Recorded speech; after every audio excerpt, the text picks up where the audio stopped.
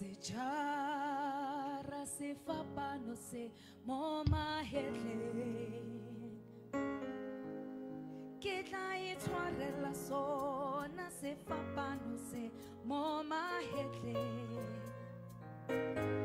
he ke tla sechara se fa pano se moma hele naka ke tla e tshwarela sona se fa pano se moma hele naka ke tla sechara se fa pano se moma hele naka ke tla e tshwarela sona se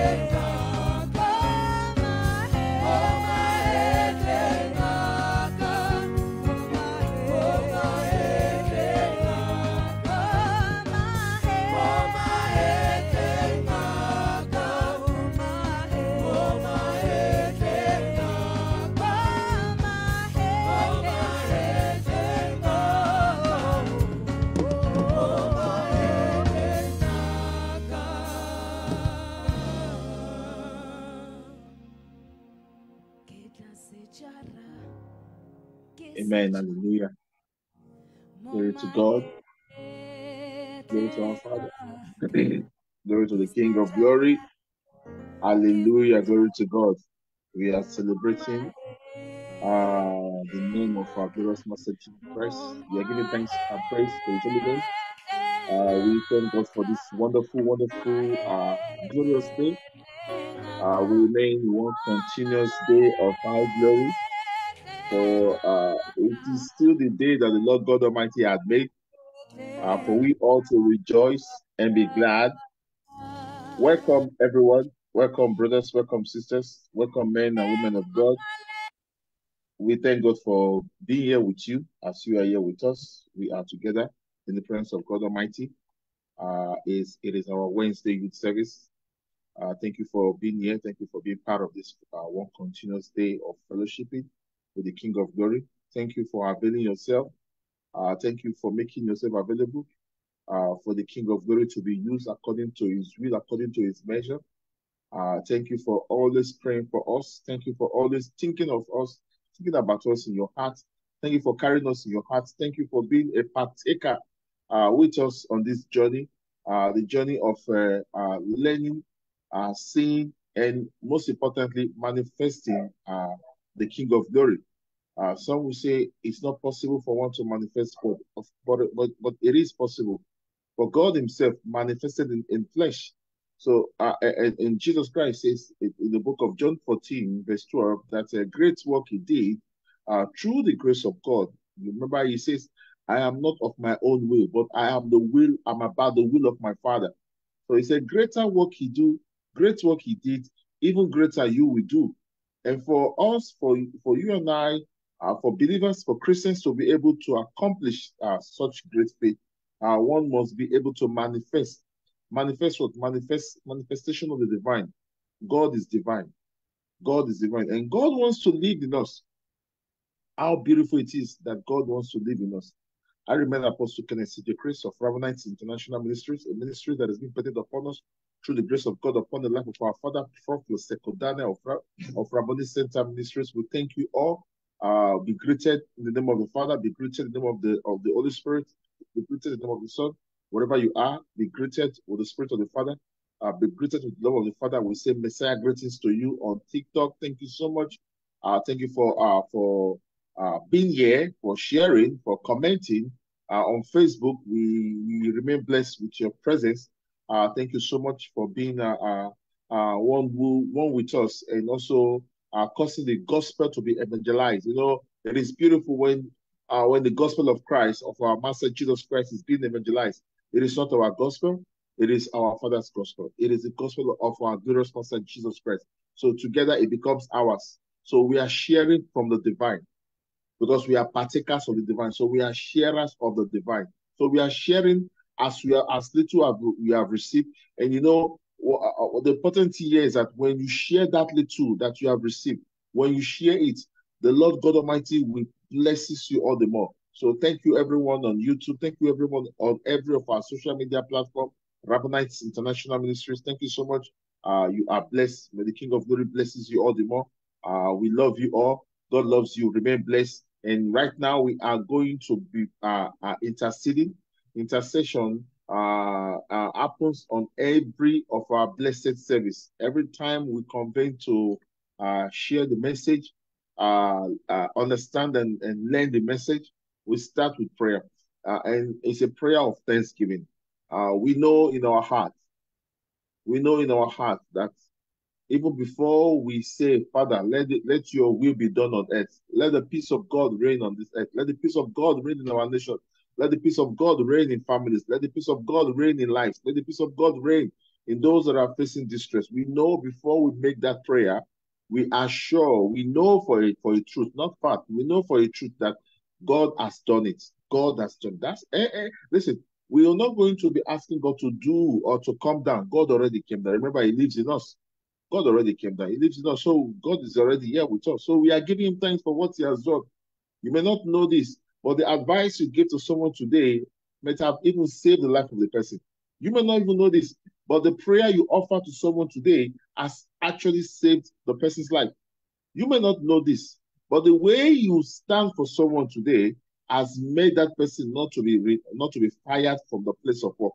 So through you, they've been able to put there has been a bread on the table of the family because of you, because you refuse to be you refuse to find yourself at a place or a point of compromising, because you refuse to yield to negativity, because you refuse to use your position to bring intimidation that will cause fear into someone's life, because you refuse to be part of people who are dehumanizing people, who are demonizing people, who are causing people to a state of restlessness. You refuse to be part of that, part of those people. So you listen, you've blessed lives because of such acts, such an innocent heart that you've done. And unknowingly, you do not know that you are actually doing good in the life of a person. You will just think that you are just doing what you think is normal. No, no, no. You are doing the work of God. And God Almighty will bless you all the more, because now you allow His will to be done through you, meaning you become a vessel unto honor. That is why any moment and every time you have an opportunity, or you find yourself at a place of fellowship, at a gathering, as we are being gathered here online, and you are there to partake in the ministry, in the fellowship. Understand that it is of importance that such gathering that has God's presence must start with a prayer of thanksgiving, thanking God for having His presence in our life, thanking God for having His love overshadowing our life, thanking God for His mercy upon our life, upon the life of all our sundry from all the corners of the world, and that remains every new. You see, it says the book of Psalms, it says, the steadfastness of the Lord never ceases. It never ceases. It says, His grace, His mercy endureth forevermore. And when you hear Paul that wrote a lot of books, Ephesians, Galatians, Thessalonians, Philippians, he starts by giving thanks to God and praying for all the brothers in Thessalonia, all the brothers in Corinth, all the brothers in the Philippians. When you approach them, you will say to them, grace and peace is there already, but he says may be multiplied upon you. It may be multiplied upon you. Meaning, he's giving thanks to God for them to avail themselves to be used, and for them not to get weary, for them not to get tired. So we are saying, when we are interceding, it is a time and a moment to say, Father, we thank you. We never get tired of availing ourselves, praying for the world, praying for the nation. Never get tired. Never get to a position, never get to a stage in your life when you begin to calculate how much or how number of times or number of efforts or number of moments you've spent on people, and it pains you when you find out that the people you are spending this moment with, the value, the input they are bringing to your table, to your life, it's not worth it, and you consider it waste. No, listen. Do you know that Jesus spent 3.5 years with the disciples, and still they went back to do what they love doing, not what they spent time with Him doing? And still, He never gave up on them. He still appeared to them. So when the Holy Spirit from Him now came to them, the Holy Spirit now reminded them of their purpose. The Holy Spirit now reminded them of their purpose. John 14, John 16 said, the Holy Spirit will remind you. He will remind you of the purpose of the teaching, the spirit of excellency that they received from being with the Father. Just being with Jesus Christ, they received a lot. That's why after a while, when the Holy Spirit are fully descended upon them, after a while, they began to write on the meaning, the revelation of what they've seen, how God manifested in flesh, in whom the leaders of the world at that time, in whom the world crucified, because the world do not know Him, nor even understand, nor even see the reality of His existence.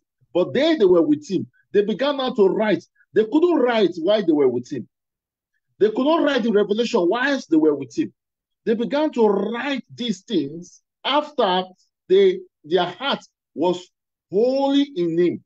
Their heart was wholly in him, meaning after Jesus has left, after he made an appearance to John, Peter and the disciples in John 21. After that, they were calm and they remembered. They began to remember. Now the instruction was go and wait in the room. Go and wait in the room. So they waited. Acts chapter 1 says, in their waiting, it was like a day of Pentecost. In their waiting, the Holy Spirit descended upon them, meaning they were anointed with the Spirit of Christ. So the same Spirit which Apostle Paul wrote in the book of Romans 8, verse 11, when he says, if the Spirit of the one that raised Jesus' mortal body dwells in you, do you know what that means? You are made now to live the life of immortality. The life of immortality, do you know what that means? Immortal life. Immortal life. A life that can never die. A life that the flesh has now evolved into immortality. When your dependency is not about what is in your body. When your dependency of breathing is not about your lungs. It's not about your kidney. It's not about your heart. It's not about your internal organs, but by the word, just by the word. Because it was the word that was breathed upon men, and men received from God. It was the breath. It was the breath. Remember, Jesus says, the breath of the Father hath made him. So we are being trained daily to understand the breath of God that has been breathed upon us. Listen, some says, but I'm waiting for this breath to come. No, brothers, no, sisters. The breath has been breathed upon you. It has been breathed the day you say, Father, I surrender to you, Jesus Christ. The day you surrender to him, you receive. You receive. It is through obedience, through meditation that you will see and understand what you receive. You can't say you've given your life to Jesus Christ and you return back to your old way of life, your old way of doing things. It means what you say you surrender to, you have no knowledge of it. The book of Hosea chapter 6, it says, the reason why people are perishing today is because they lack knowledge. It is because of people lack knowledge. If you lack knowledge, it becomes impossible for you to succeed. That's why people say, God says, this is what people say on the street. People you meet every day, they say to you this, I'm image of God. Even some write it on their body, God's image. Yes, it's possible for you to look like God. But ask yourself this, do you have his presence? Do you have his breath? Do you have his presence? You can have his image. Yes. See, God said, let us make man in our own image. So we all look like him, whether male or female. We all look like him. However, not everyone has his presence. Because his presence brings to us what we know and what is called liberty. What we know and what is called freedom.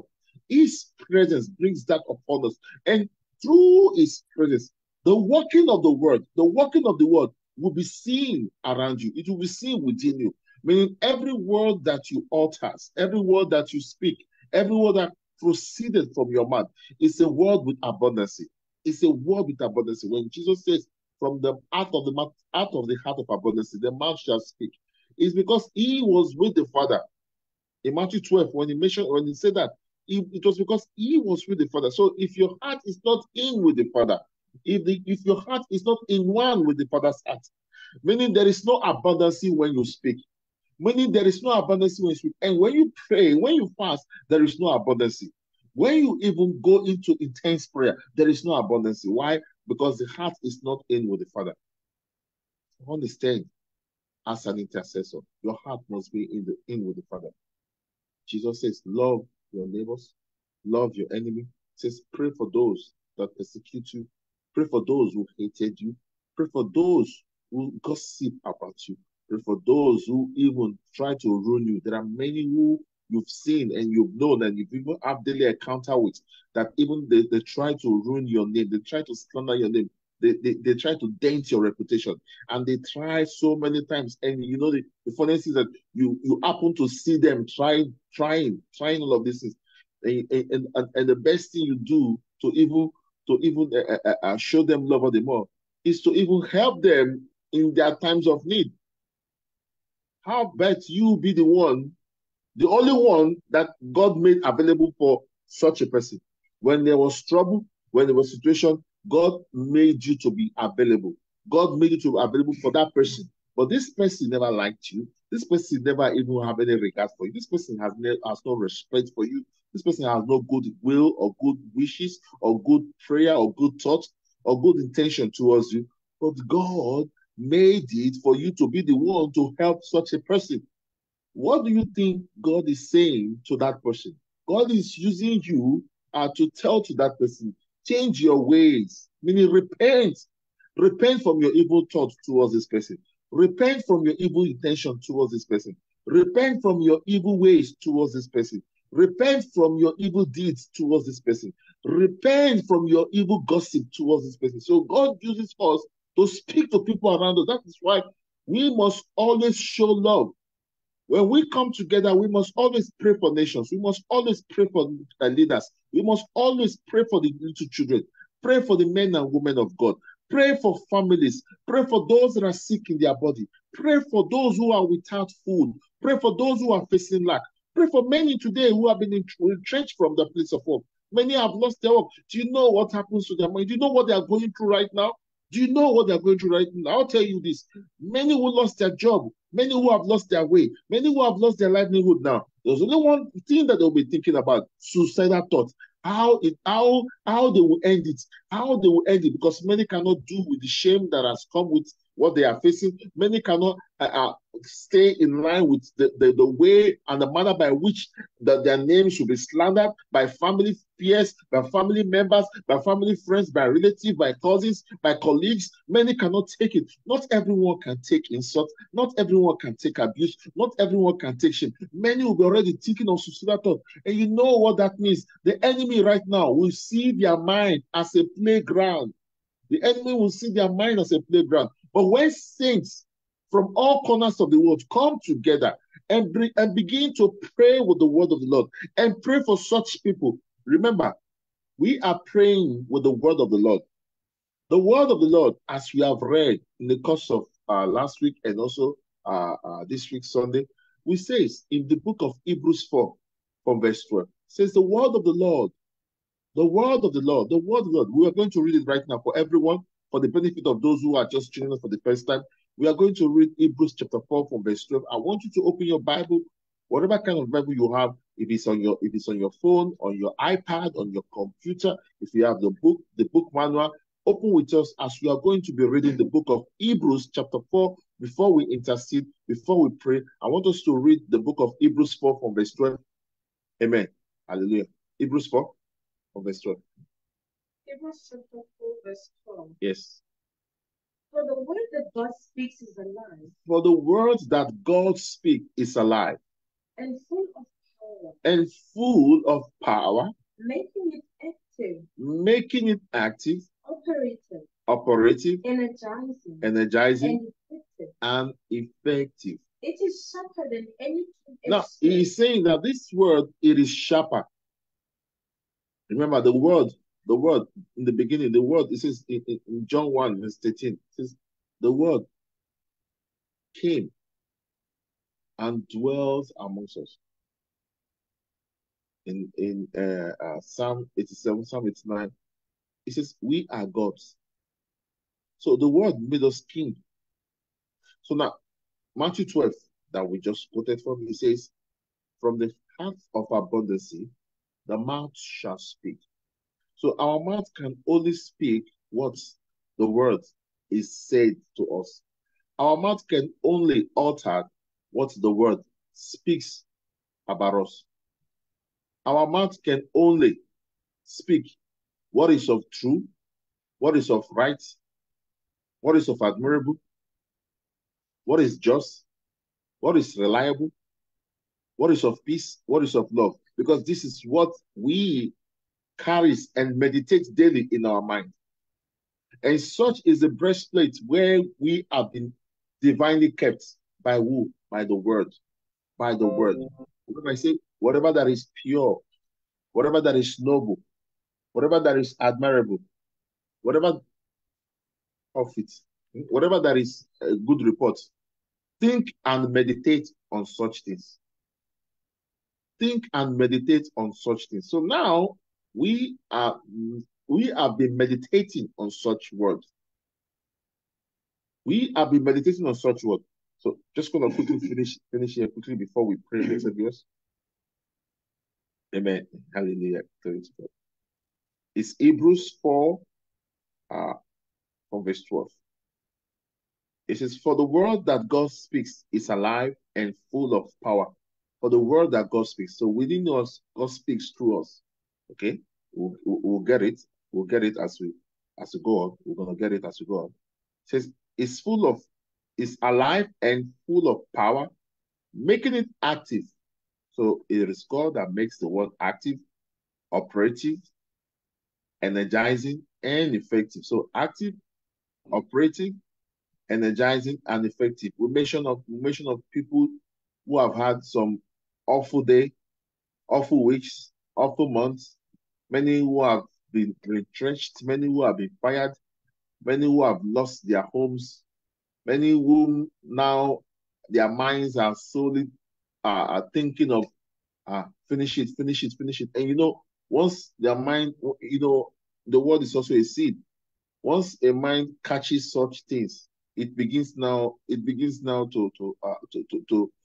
grow in the life of that person. That's why when we are going to pray right now, we sent the word against that evil thought of suicidal.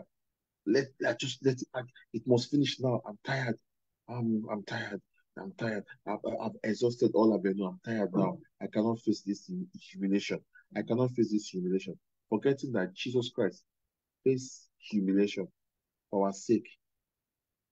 He was humiliated. Do you not know? There is no one in this world, no one, and I mean no one in this world that can talk of the humiliation that Jesus had faced for our sake.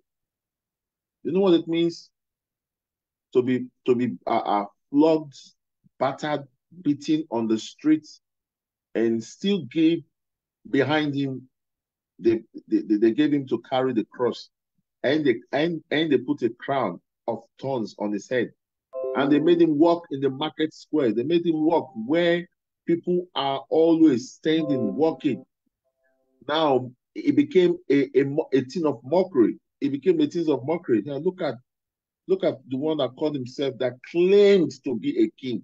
That was how low they see him. To the extent, those who were with him, they became some of them, their mind, their hearts could not bear it. Some don't want to be also be regarded as shame, as they were shaming our Master Jesus Christ. Many of them had to escape. Many of them had to run.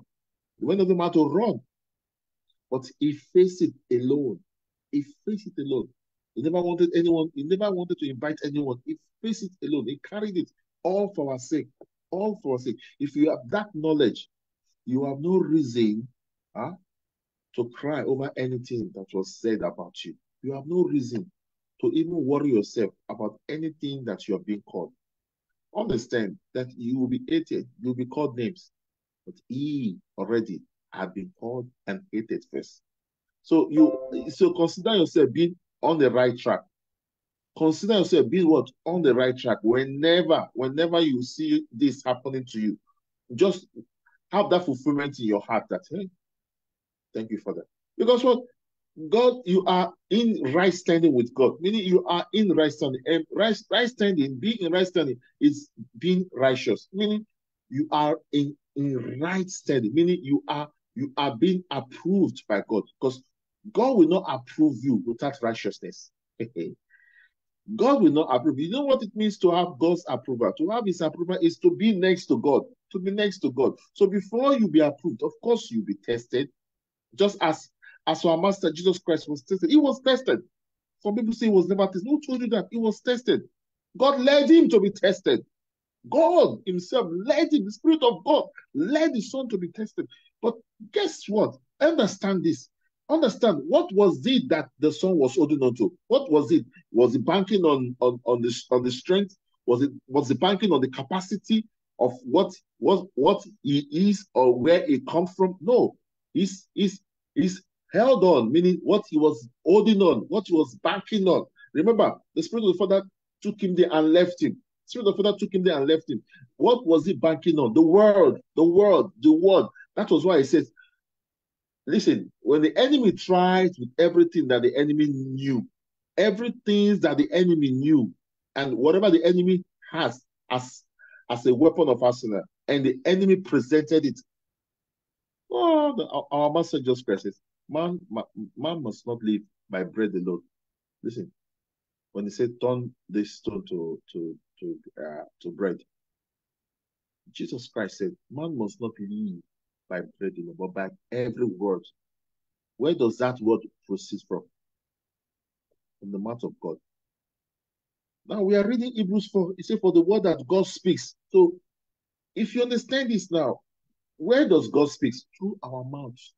Our mouth, our mouth, our mouth, our mouths. So when we speak, it is God speaking through our mouth. When Apostle Paul said, when I stand and talk, it is no longer I who speak.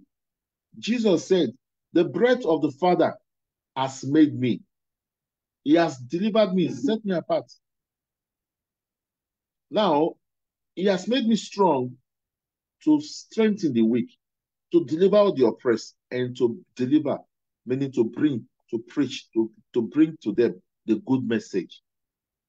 To bring to them the good message. So the breath of the Father had to make him. So everything they were saying, it was through the Father. So when we have come together as we are now, blessed viewers, we are praying that the peace of God, as God intended, will reign on this earth. But we speak it, God brings it to action. God makes it to become operative. God makes it to become activated. God causes body to be energized.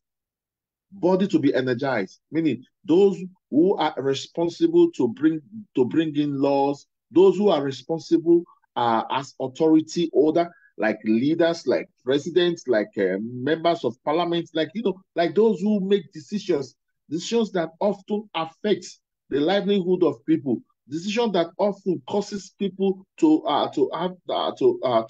walk out from God's presence. Such decisions, what will happen when we pray is that such decision will cease from happening. It will cease from happening. There are so many bills that has been lined up to be passed. It's been said since 2020, but it has never been passed. Another one has been said now that even many parents now are passing messages to say this bill must not be passed.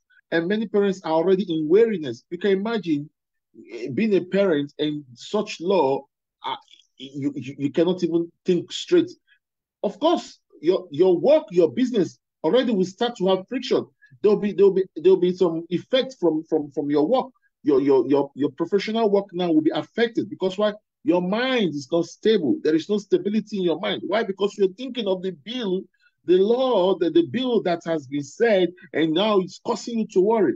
But he says, worry not. Worry not. He says, do not be anxious of anything. 1 Thessalonians chapter 5, verse 18. He said, it's the will of God that we give thanks. Philippians 4, from verse 6, he said, do not worry about anything.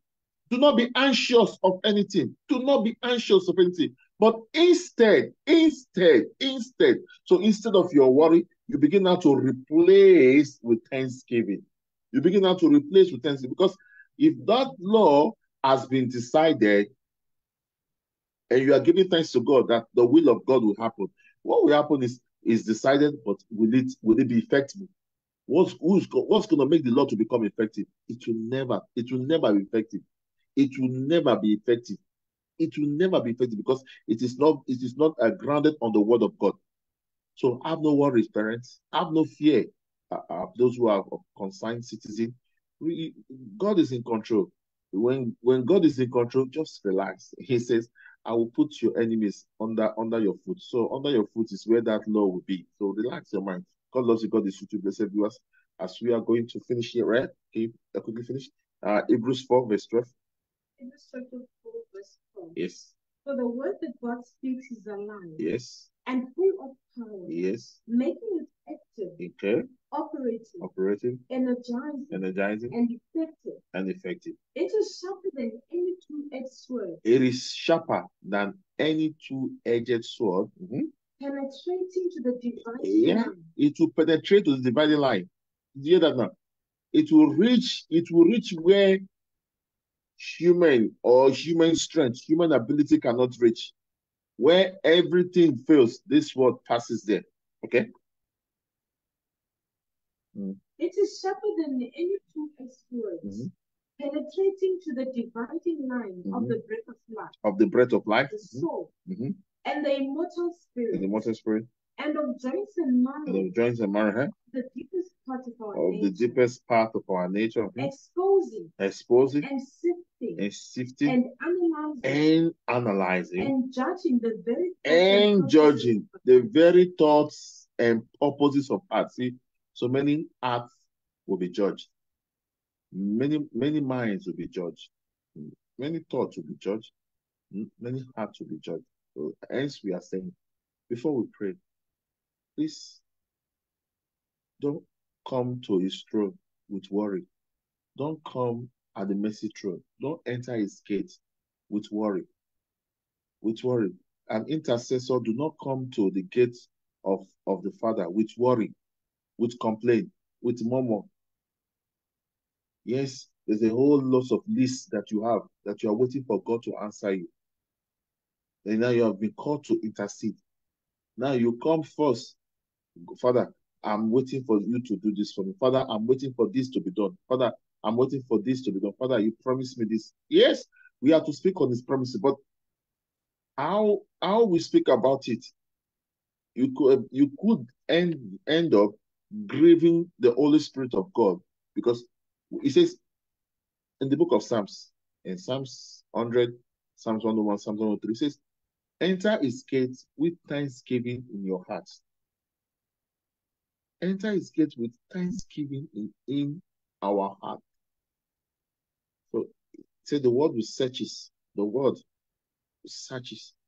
So if you come and you are giving thanks to God, and you lay aside whatever it is that troubles you, okay, whatever it is that causes you to worry, you lay it aside and you come to his gate with thanksgiving. Father, I thank you for what you have done today. I thank you for providing today. I thank you for your presence in my life today. I thank you, Lord God Almighty, for many continue to receive the breath of life. Many have been strengthening from weaknesses. Many that were sick in their body have received life. Thank you for your unfailing glory. You are giving thanks to God. Now, the word that searches the heart knows the deep things of the heart, knows that you have issues, but you are not presenting to the Father. The Father who knows what you are going through, he will be there for you. He will be there for you. He will be there for you. That's why Apostle Paul teaches us that do not worry, as Jesus Christ has said to us in Matthew 11. He says, are you feeling weary? Are you worried? Are you feeling worried? He said, come unto me. Give me that your worry. Give me that your complaint. Give me that your body, and I will give you rest. So we are in the rest that the world cannot give. We are in the rest with our Master Jesus Christ. So such rest causes us to become intercessors and pray without ceasing, praying that the will of the Father must manifest on this earth. We pray for the peace of God to reign on our land, for the peace of God to reign in the families, for the peace of God to reign in institutions, for the peace of God to reign in our schools. So right now, blessed viewers, whichever part of the world that you are, as you are watching on any social media platform, we encourage you to join us as we are about to pray right now. This is praying for the whole world, praying for men and women of God, praying for the body of Christ, praying for all the youths from all over the world, praying for the learners, those who still go to schools, pray for them, We continue to declare spirit of excellency over their lives. I will continue to declare wisdom to be bestowed mightily upon them, knowledge and understanding to be bestowed upon them, as we continually praying for those that are sick in the body, those that are lying in hospital, those that are facing challenges concerning their body, those that are trying to get up from their bed. See, many do not even know the grace of getting up, sleeping and getting up, while some people they find it difficult to get up in the morning because why?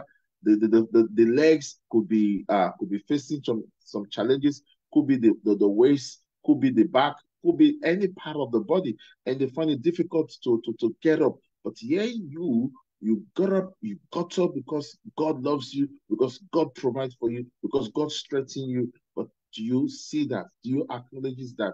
Do you understand that? Do you have that knowledge? Do you have that knowledge to say, Father, thank you for the breath that you've given to me, the breath of life? You ever wondered that you've never even fall sick? I mean, we are in autumn now. After autumn comes winter in this part of this hemisphere. But all the time, all the weathers that goes, all the changes of weather, you remain the same. Nothing happened to you. You are okay. You never got sick. You were never sick. You were never found as someone who is facing any kind of challenges. Why? Because the grace of the Lord is upon you. The grace of the Lord is upon you. That's why we have every reason to give thanks to God. So let us give him thanks and let us pray to the Father and let us pray for our nation to be healed, for those who are yet to receive the glory of the Father, for the word of God to locate all our sundry. Remember, we are praying with the word once again. The word goes through into every nation. It goes through into whatever it's been sent to. If you are sending the word to nations, if you are sending the word to countries, if you are sending the word to families, if you are sending the word to schools, if you are sending the word of the Lord to institutions, the word of the Lord will go. So what is it and how? God is watching. God is the word. God is watching to see that it performs his word. So let us speak the word so that there will be what? Performance of the word. So join us as we pray right now. Father, we thank you, King of Glory. We worship you, Abba Father. We give you all the glory. We give you all the honor. We thank you for this wonderful day that you have made for us. Unto us, you have given us this day. Unto us, you have given us this blessed day, O Lord, for we to remain in one continuous day of high glory. Thank you for your unfailing glory, Lord God Almighty. Your glory that remains, O Lord. Your glory that transforms anyone and anything. It remains unfailing. As we continue to pray for leaders, we continue to pray for presidents, we continue to pray for head of state. Father, we are bringing them before you, Lord God Almighty. We say, may the hand of the Lord over their life. May the hand of the Lord cover their life. May the hand of the Lord comes upon their life right now. May the hand of the Lord uproot every nature of corruption, seed corruption that has been planted in their thoughts, seed corruption that has been planted in their hearts right now. We uproot with incorruptible word. We uproot with incorruptible word. We uproot with incorruptible seed right now. In the mighty name of Jesus Christ. We pray for those that are in hospitals. We pray for those that are facing challenges on their body. Every health-related challenges that they are going through, every health challenges that is causing their body to weaknesses, that is bringing sickness and disease upon their life, upon their body right now. We declare healing over their body. We declare restoration upon them right now. It's the light of God that is active upon their body. It's the light of God that is active upon their life right now, setting them free, uprooting every nature of sickness by his root, uprooting every root of diseases from their life right now. We speak life light right now. We speak life light right now. In the mighty name of Jesus Christ. We thank you, Lord God Almighty. As we continue to pray for every orphanage center, orphanages homes, orphanage centers, we pray that your glory takes over, Lord God Almighty. We pray that your glory takes over in every orphanage home. In the mighty name of Jesus Christ. We thank you, Lord. As we continue to pray for men and women of God, O Lord, we pray for your mercy. We pray for your faithfulness. Thank you, Jesus. Thank you, Father.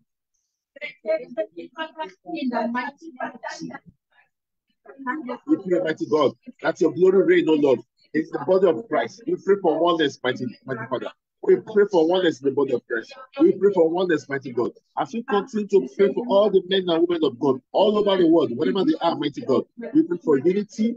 We pray for unity in the body of Christ. We pray for love, mighty God. We pray for peace. We pray for unity. We pray for peace, mighty God. In the mighty name of Jesus Christ. We pray for revelation to be made known to them, O Lord. Revelation to come into their life. Revelation to come into their ministry. In the mighty name of Jesus Christ. As we continue to pray, Lord God Almighty, families that are under the subjection of evil witchcraft manipulation, every evil form, every evil witchcraft that has been done in families, that has been done upon families, upon family members, upon the children of that family, upon the marriage of that family, Lord God Almighty, every evil witchcraft manipulation that has been done in the finances of that family, in the family business, in the family career, so that we pray, Lord God Almighty.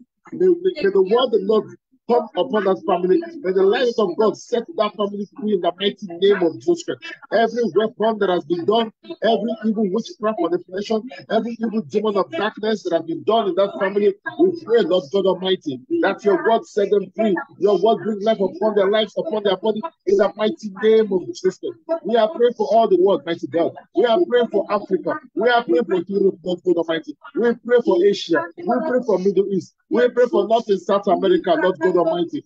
As we continue to pray for New Zealand, we declare your glory upon Australia. We pray, mighty God, that your word goes into all the dividing lines, in the islands, in all the islands, all the Samoa Islands, the sub-Sahara. We pray for your glory to reign, God. We pray for your glory to follow, Lord. We pray for your love to take over, mighty God. We pray for that we to reign, Lord. Every president, every leaders, every prime minister, those that have been appointed to lead, Father, we pray that your word, mighty God, your word take dominion, reign in their heart. Your word take dominion, reign in their heart, Lord. We pray, mighty God, that every corruption be ceased from existing in their heart in the mighty name of Jesus. We give you all the glory, Abba Father. We pray for our schools, oh Lord. We pray for our learners, mighty God. We pray for all the workers, mighty God. All the teachers, all the medical practitioners, every workers that has been instituted, every institution that has been instituted, oh Lord, to serve humanity in Christ. We pray, Lord God Almighty, that they will continue to do according to your will, according to your purpose, according to their faithfulness, oh Lord. As we continue to pray, Lord God Almighty, your presence remain in all the schools, in all the colleges, in all the universities, oh Lord, in all the teaching schools, oh Lord. May your presence remain, oh Lord. May your presence remain, oh Lord. The fear of the Lord is the very fountain of knowledge, is the very fountain of wisdom, is the very fountain of understanding. We pray that your presence remain, oh Lord. May your presence set free from, may your presence set schools free. May your presence set school free from every law, from every bill that has been passed by mighty God, bills that are coming from the heart of the flesh, bills that have been said according to the purpose of men. We pray, Lord God Almighty, that men's will not take dominion. Men's will not take over our schools. Men's intention will not take over our society. Men's intention will not take over this world, O Lord. Your will be done as it is in heaven, here on this earth. The earth is you, mighty God. The earth belongs to you, mighty God. The earth belongs to you. The earth is for you, mighty God. And the fullness thereof, O Lord. Flesh will never rule. Flesh will never dominate. Flesh will never tell the spirit, mighty God. We pray that your will reign, O Lord. We pray that your will takes over, Lord. We pray that your will takes charge, O Lord. We pray that your will takes dominion, O Lord. In the mighty name of Jesus Christ. We thank you, Lord.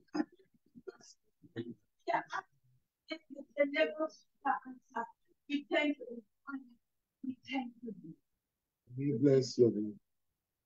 Almighty God, bowing before your throne, we bless your name. Almighty God, bowing before your throne, be glorified, oh, bowing before your throne. We glorify, we glorify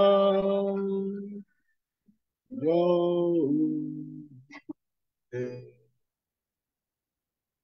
Bowing before your throne. We bow before your throne, King of glory. We glorify your holy name. Blessed be your holy name, our Father. Blessed be your holy name, King of glory. May your name be exalted, O Lord. May your name be highly exalted upon our lips. May your name be exalted on this world, mighty God. In Jesus' mighty name. Amen. Hallelujah. Glory to God. Amen. Glory to God. Glory to our Father. Glory to our King. Amen. Hallelujah. We thank the Lord God Almighty. Thank you so much, everyone who make time to be here with us, praying for us, praying with us. Most importantly, you've allowed your body to be served as a vessel unto honor. May the King of Glory blesses you all the more. We love you. God loves you. Remain blessed as we go straight to the word. Remember, we are still in the month of April, and we the month was declared as the month of divine manifestation, the month of manifestation of the divine. Let's quickly open to the book of.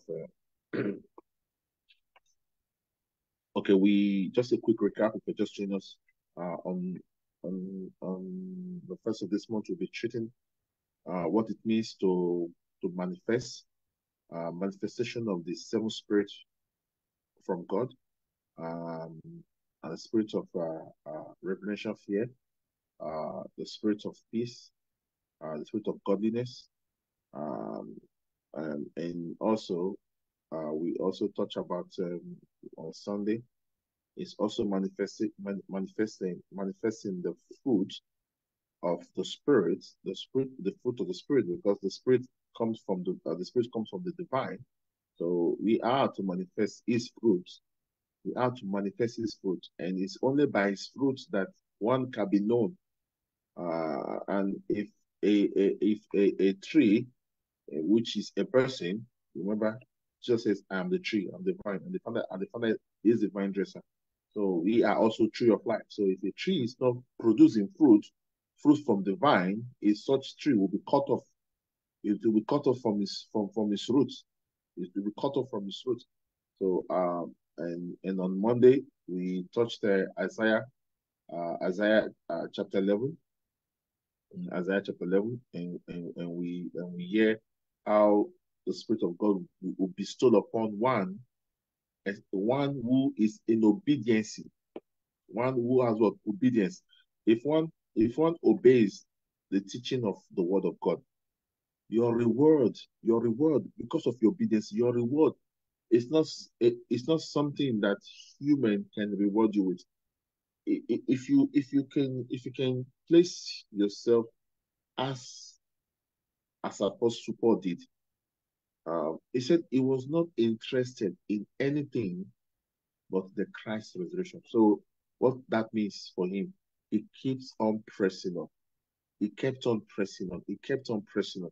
If he was living, he lived the life of Christ Jesus as when he was as an Apostle Paul. Yes, he was an Apostle Paul, but he lived the life of Christ Jesus. He lived the life of Christ because Jesus Christ's obedience, it took him to death. His obedience took him to death because he had every opportunity. He has every chance. He has every chance, every grace to walk out from where before he was ever apprehended. If you go read John from John 18, from John 18, 19, John 18, 19, if you go read them, you understand there that he had every opportunity because when they came to him to say, "We are looking for Jesus Christ of Nazareth," and he said, "I am thee," they fell down. The soldiers, including Judas Iscariot, they all fell down. He could have walked. He chose to be obedient. So obedience is a matter of choice. When you choose to be obedient, God, the reward, only God rewards. Don't see. Humans being wants to be rewarded by human. I did this for you. What will you do for me? You've interfered with your heavenly reward.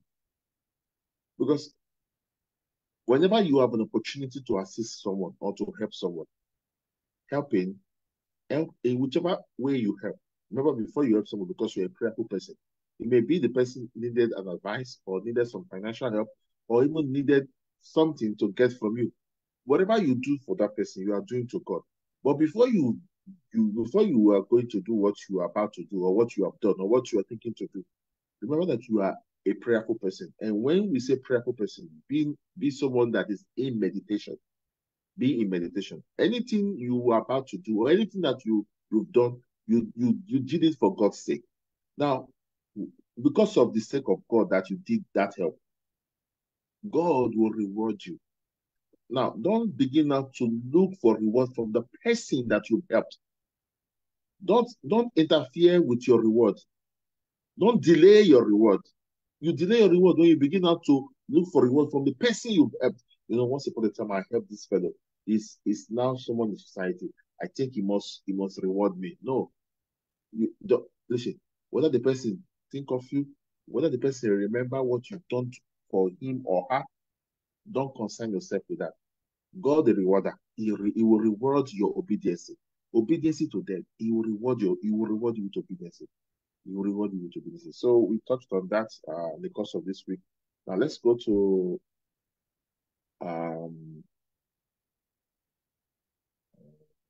okay, let's go to First John.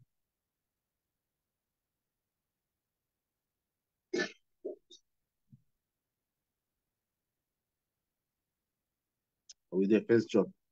Okay. Start from verse 1. First John 1. First John 1. First John chapter 1, verse 1. Yeah. We are writing about the word of life in him who existed from the beginning, whom we have heard, whom we have seen with our own eyes. We have seen with our own eyes. See, firstly, whom we have heard. How did they heard of him?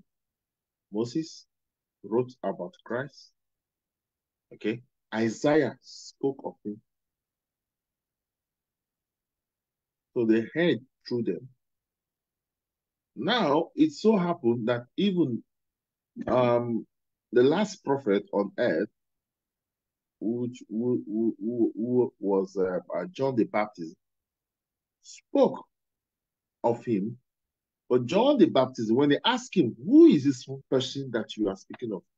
They want to see this person. John said, I do not know. Why couldn't John identify with the word? John has no light in him. He had no light. That's why he could not. There was no divine in him.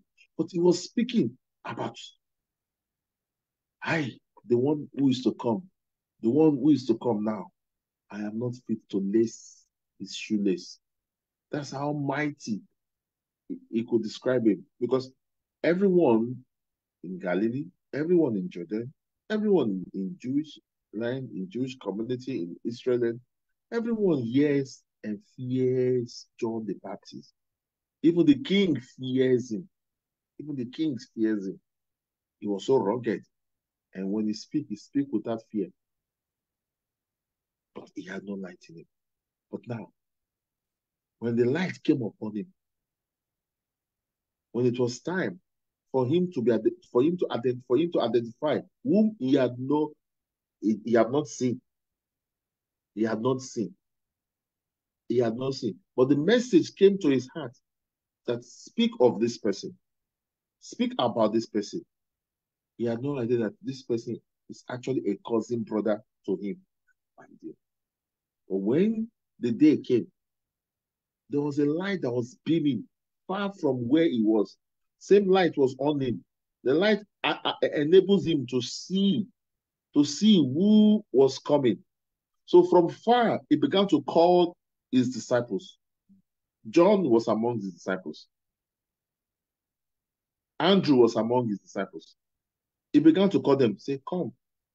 Here is the Lamb of God who has come to take away the sins of the world. That's why when John wrote here, he says, the one who we've heard and seen. Before they became his disciple, they heard of him, firstly, and they saw him, secondly. They heard of him and they saw him. So you hear of something and you see such things and you see the same thing. But how well did you walk with what you've seen? How well did you walk with what you heard? That is the question. How well did you walk with what you see? Because John saw, but still John doubted. John saw, but still he doubted. Some will say, but how did he doubt it? He had to send his disciple to go and inquire if he was the one that he was expecting. How is it that the light came upon you? You spoke of the light. You witnessed the light. You heard the voice of God. No one else heard. You heard the voice of God. You heard the voice. After you said, this is the Lamb of God. And God spoke, this is my son, in whom I'm well pleased. In whom I'm well pleased. That was the first 30 years of the life of our Master Jesus Christ. First 30 years, he still remained in obedience. Because he knew he was king, but he chose to serve. He chose to be regarded, to be seen as a carpenter. He see himself to be seen, meaning he humbled himself to the lowest level, which is difficult in this current dispensation that we are living. Arrogancy has taken over, pride has taken over. Pride and arrogancy has taken over many lives, many people. Arrogancy and pride has taken over their lives. That they have no knowledge that they are bringing destruction to their ministry. They are bringing destruction to their home. They are even bringing destruction to their life, to their health. Because when someone challenges such arrogancy, such pride, offense comes in. An offense, when it comes into the body, when it comes into the life, it comes with sickness. It comes with sickness. Find the internal organ being affected, not because of what you eat, not because of any food poison. No, it's the poison of offense, which came by arrogancy, by pride, because you chose not to be corrected. And so Jesus showed us the way to the life. He remained humble. 30 years, he was regarded as the son of God. That's why when he went back on Monday, we touched Mark chapter 6. When he went back to his hometown, where he grew up, he could not do what he wanted to do. He went there with intention to do great work. But because of the ways of their mind, because of the way their mind were, because of the thoughts that they had, they began to belittle him. They began to gossip. How can he be the one that the whole world is talking about? It's not his sister is here among us. How is it possible? It's not just a mere carpenter. That was how they saw him. To them, they saw him as a carpenter. And that nothing good can come from Joseph home. He was not a schooler. He had no education. It's not a Pharisee. It's not a Sadducee. It's not a professor. So there's nothing good that can come from such background. So the way their mind thinks, they began to speak in that manner. They began to speak in that manner. Jesus ended up saying that a prophet is not honored in his hometown. That has been recorded till this day. Prophets are not honored in their hometown. It began with our Master Jesus Christ. So John was saying, First John, listen to this. First John, okay.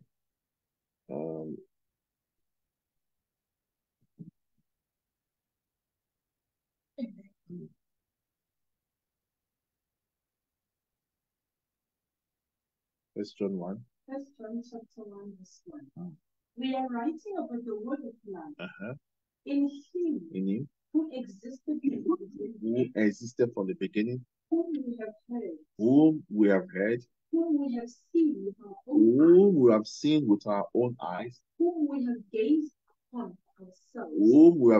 upon ourselves, and have touched with our own hands. And have touched with our own hands. Remember, they walk with him, they ate with him, they move with him.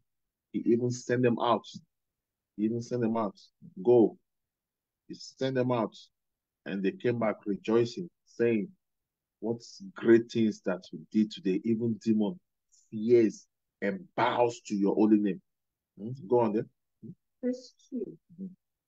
And the life and aspect of his being was revealed, made manifest, demonstrated, and we saw as eyewitnesses, and are testifying to, and declare to you the life, the eternal life, in him who already existed with the Father. In him who already existed with the Father. Yeah, he was there before all things. The Father says he was there before all things.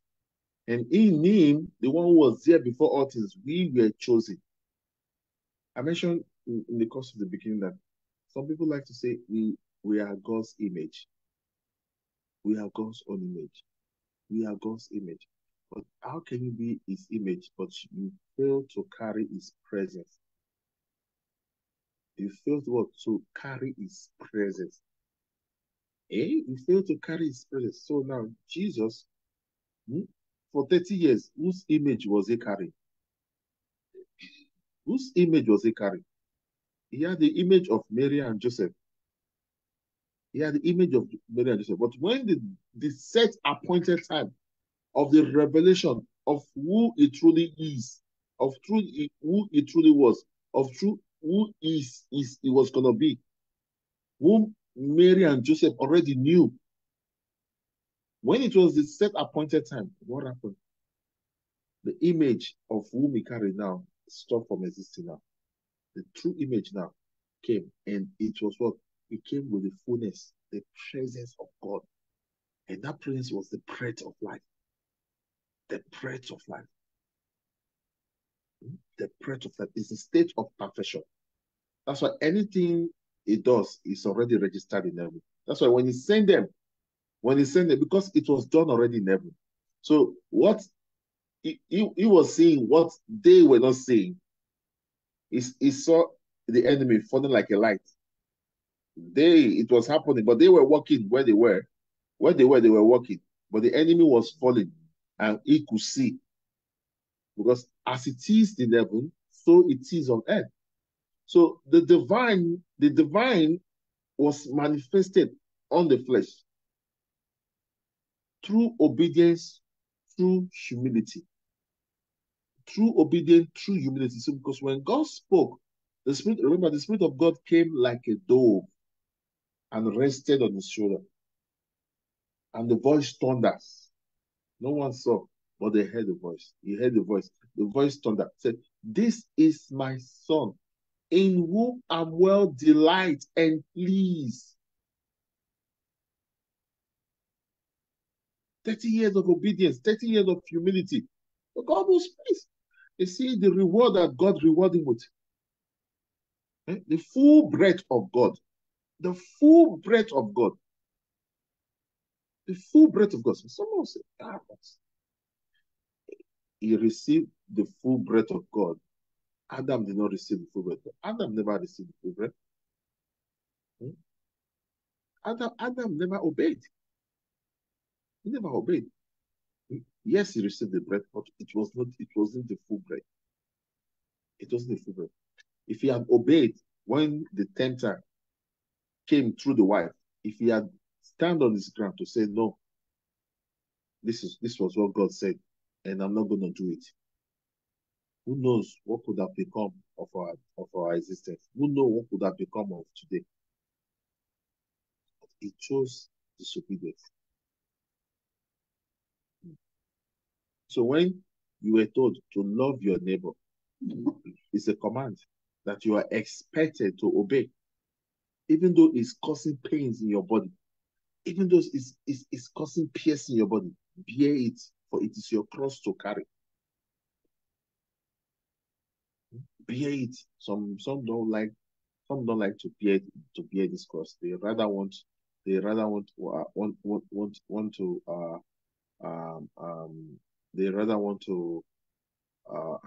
make other alternative. So while you are trying to make alternative, as you are trying to make alternative, remember, You are now altering the divine plan that was meant to bring divine manifestation upon you. So you are now altering. And what causes plans to be altered? Pride, arrogancy, lack of humility, and obedience. Go on there. 1 John chapter 1 verse 2. And the life and aspect of his being was revealed, made manifest, demonstrated, and we saw as eyewitnesses, and are testifying to, and declare to you the life, the eternal life, in him who already existed with the Father. In him who already existed in the Father. So John 3 from verse 16 says, for God so loved the world that he gave his only begotten Son, that whosoever believes in him will not perish, but have what? Everlasting life. So now, God wants us to have everlasting life. That life is in the Son.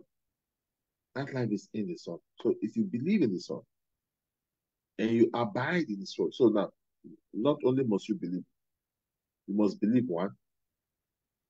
Now, you must be what? Obedience to his command. Believe in his word. Be obedient to his command. Believe in his word. Be obedient to his command. That's how you begin now to allow yourself to become God's own vessel. When we talk on Monday about, we spoke on Sunday and Monday about Isaiah 66, how God intended to come and seek for a place of residence, for a place of residence. And he said, it's not seeking, meaning it's not looking for a place that is made with human hands. Rather, it's seek for a genuine and a poor and a gentle and a broken spirit, meaning a heart that has been pierced, broken, a heart that has been that has faced all kind of humiliation, but still remain humble at heart. Remain humble at heart. Remain humble at heart. Such is the heart that God Almighty seeks after. Such is the heart. Go on then. This John chapter 1 verse 2. And the life and aspect of his being was revealed, made manifest, demonstrated, and we saw as eyewitnesses, and are testifying to, and declare to you the life, the eternal life, in him who already existed with the Father, and who actually was made visible, was revealed to us, his followers. It was revealed to us, his followers. What we have seen and ourselves heard, we are also telling you. We are also telling you. So that you too may realize. So that you too may what? Realize. And enjoy fellowship. And enjoy fellowship. So you must realize the truth here. And also what? Enjoy the fellowship. Enjoy the fellowship. Enjoy the fellowship. Now, not just mere fellowship with title, but fellowship that bears his presence. It says, where 2, 3 are gathered for his name's sake, right there in their midst, he shall be there. So he accompanies where his people are by those who are called by his name. Those who are chosen of God. Those who are chosen of God. Those who are chosen of God. That's why it says, you cannot carry or boast about being an image of God. I'm a Christian. My father is a Christian. My mother is a Christian. I'm born into a Christian home. That is not identity. Identity, the true identity, is not about title. It's about who is in you. It's about who resides in you. It's about the spirit of whom do you have within you? Whom do you carry within you? Are you carrying the spirit of truth? Is the spirit of truth residing within you? and the Spirit of truth reside within you. Are you carrying the Spirit of truth? Does His presence accompanies you in any way or any of your journey? Are you with His presence? Is the divine being seen, being manifested? Does the word that you utter, does the word that you pray with, does the word that you counsel with, does the word that you speak with, does it bring life changing? Does it change the situation of those who you met with or those you have an encounter with? Does the word that you speak, does the word that you pronounce over the life of people, does it bring impartation? Does it reveal Christ? Because Colossians 1, it says, Christ in you is the hope of glory. So does the word, the presence that you carry, does it bring hope to an hopeless state? Does it bring hope to an hopeless generation? Does it speak hope to those who have not seen, those who have not heard, those who have not had any divine encounter? Does the word that you speak, does it convey hope to their heart? Does it say that you are on the right path, you are close? Because it says, my word is not far. My word, my presence is not far. It's not far. Deuteronomy chapter 6, Romans chapter 10. The word is not far. It's not far off. It's not far. So if it's not far, where is he? He's here. He's here. He's here. He's here. You have to speak it. But it's existing. It was existing before, way time. But you have to speak it. Not speaking into existence, but speak into reality. Speak into what reality? Go on there. 1 John chapter 1 verse 3. What we have seen and ourselves heard, we are also telling you. We are also telling you. So that you too may realize and enjoy fellowship with partners and partakers with us.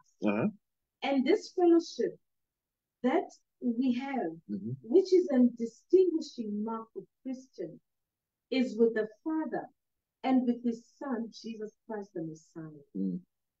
And we are now writing these things to you, so that our joy in seeing you included may be full. And your joy may be complete. That our joy will be full and the joy will be complete. So henceforth we write these things. So we are speaking of these things. We are writing of these things, not because of anything, but because that our joy may be full. So now, when John the Baptist received his life, was his joy full?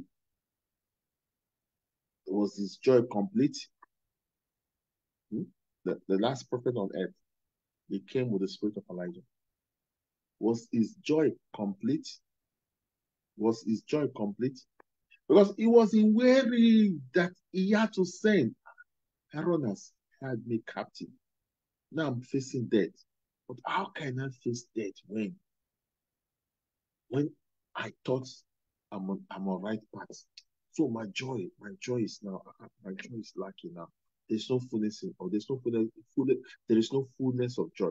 So what he did, he has the opportunity to receive visitors. And when his disciples came to visit him, you know what he said them? Go and inquire. Go and inquire. Jesus did not have to respond to the question that was asking. What have your eyes seen? What have you seen with your eyes? What have you heard with your ear?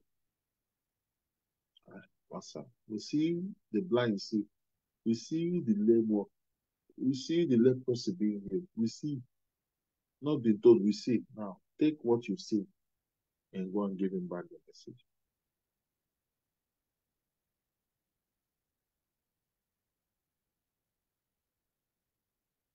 Where was his patience?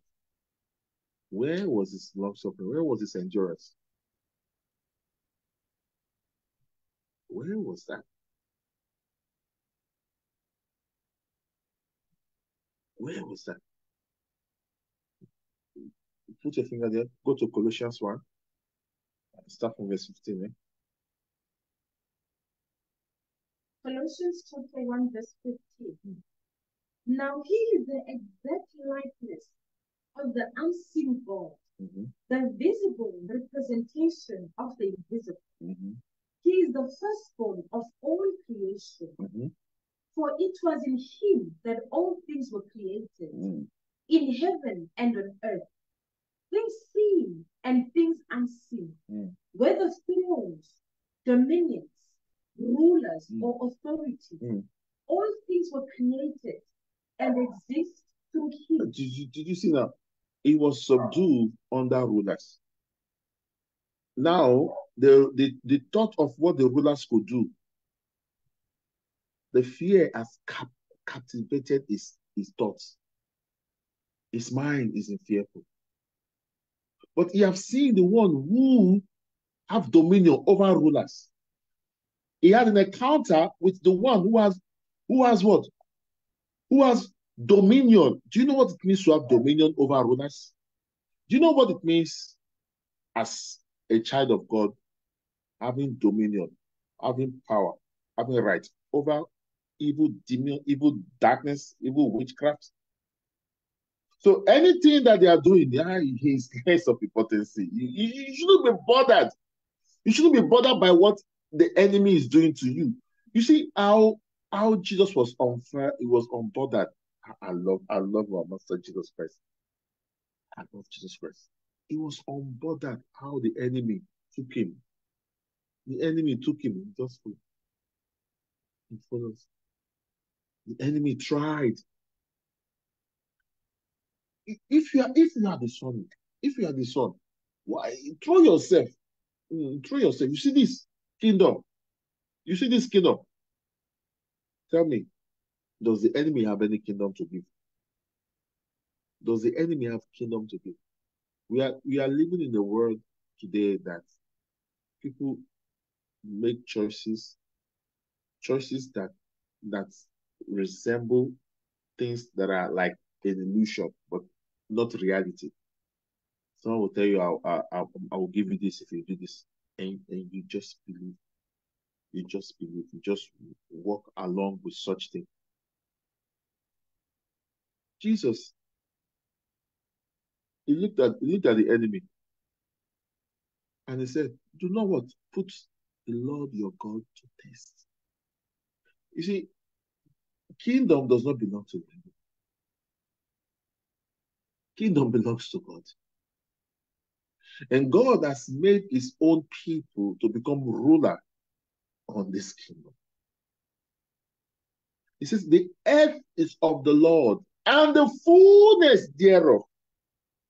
He didn't say it belongs to the enemy. It belongs to God. Now, I understand. John 8 says, yes, the world has a father. Yes, he has a father. He must have, of course, the world must have a father.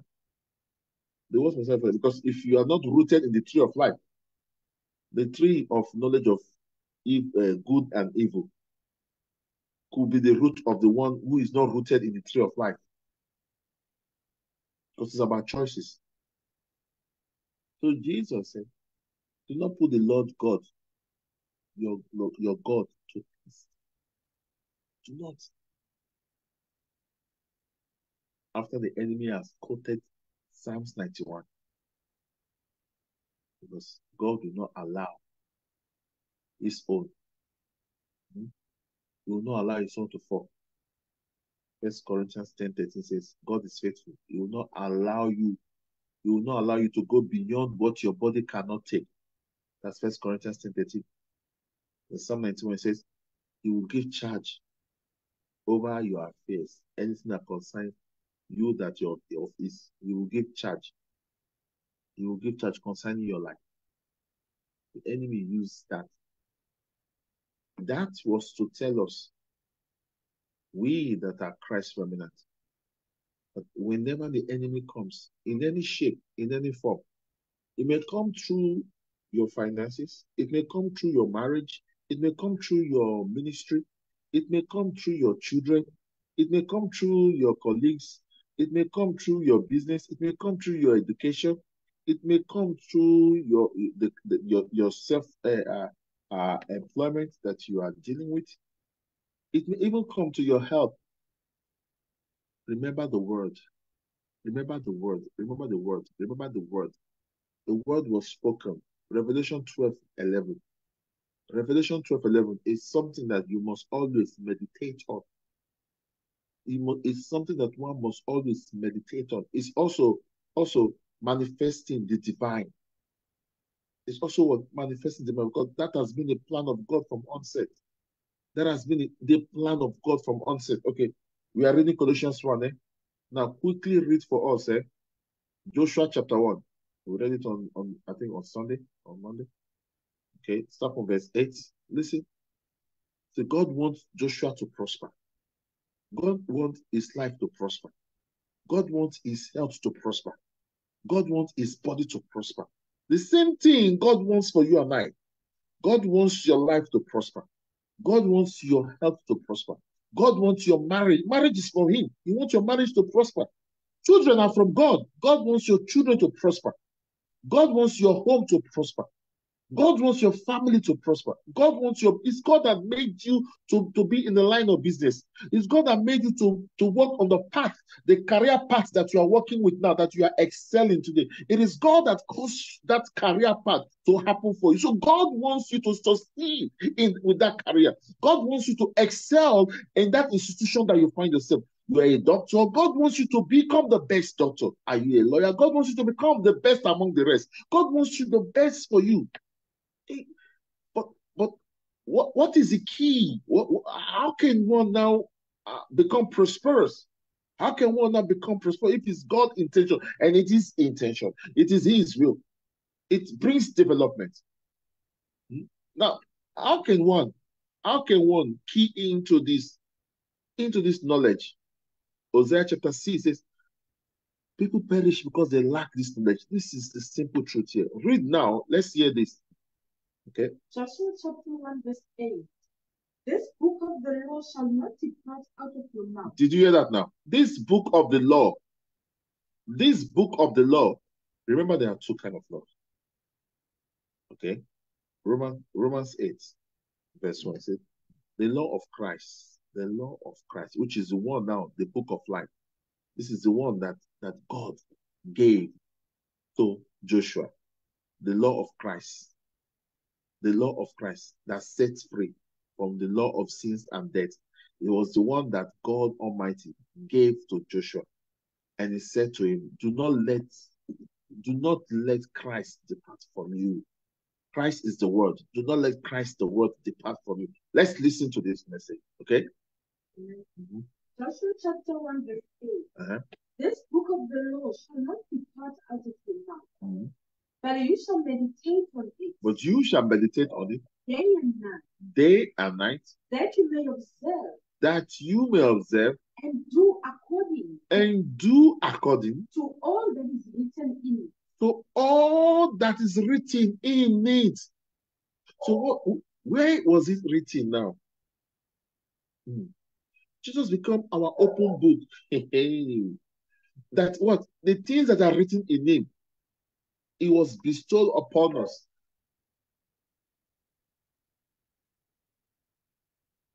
Can you repeat again? Joshua chapter 1 verse 8. This book of the law shall not depart out of your mouth, but you shall meditate on it. Now, underline and key that word.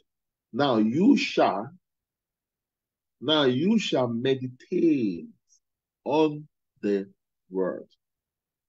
Now you shall meditate on the word. Now you shall what? Meditate on the word. So Joshua meditated. He meditated on the word. He said day and night. He meditated on the word. So he continually be in the word as the word was in him. And we understood Joshua health, Joshua life prospers. That his peers, in their age mates, they began to say to Joshua, you're like, you don't age. You're like 30, you're like 25, you don't age.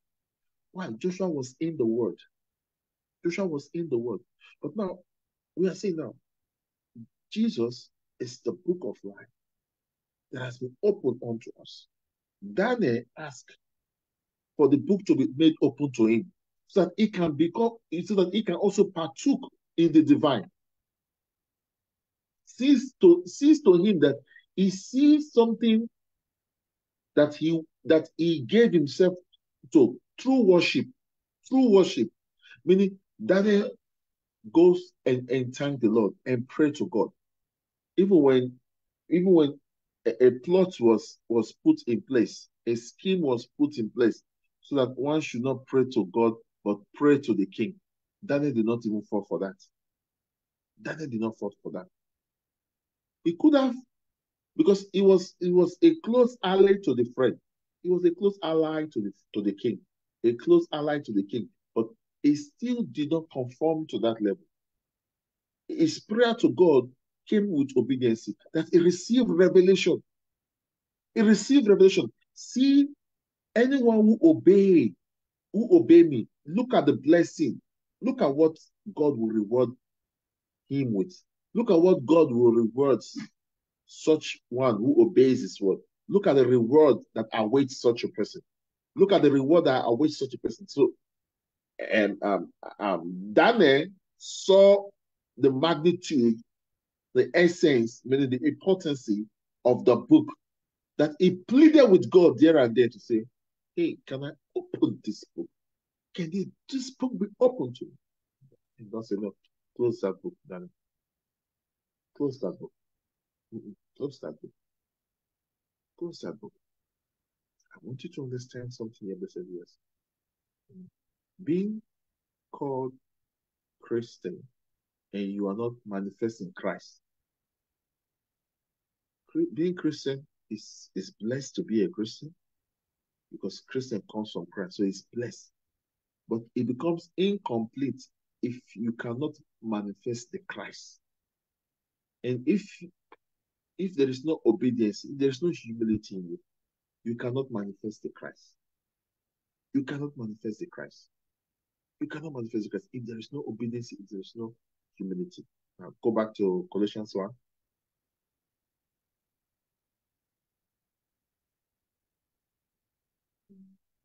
Colossians chapter 1 verse 15. For it was in him that all things were created. It was in him that all things were created. In heaven and on earth. In heaven and on earth. Do you hear that now? In heaven and on earth. He spoke of it in Matthew 28 verse 18. He said, all powers in heaven and on earth has been given unto me. Now I'm sending you with such authority. So the same authority he bestowed, he gave to his disciples. And they follow through. So now he did not give them any money. He did not ask anybody to take care of them. He did not assign them to any governor, any president, any shareholder or anyone. No, he sent them out in twos, and they came back with abundance of testimonies. Because the authority order was the one that was sending them out. The authority order was the one that was also sending them out. Can you read there? For it was in him. It was in him that all things were created. That all things were created. In heaven and on earth. In heaven and on earth. Things and things unseen. Things that are seen and things unseen. Okay? Everything came through him. Things that are seen and things that are unseen.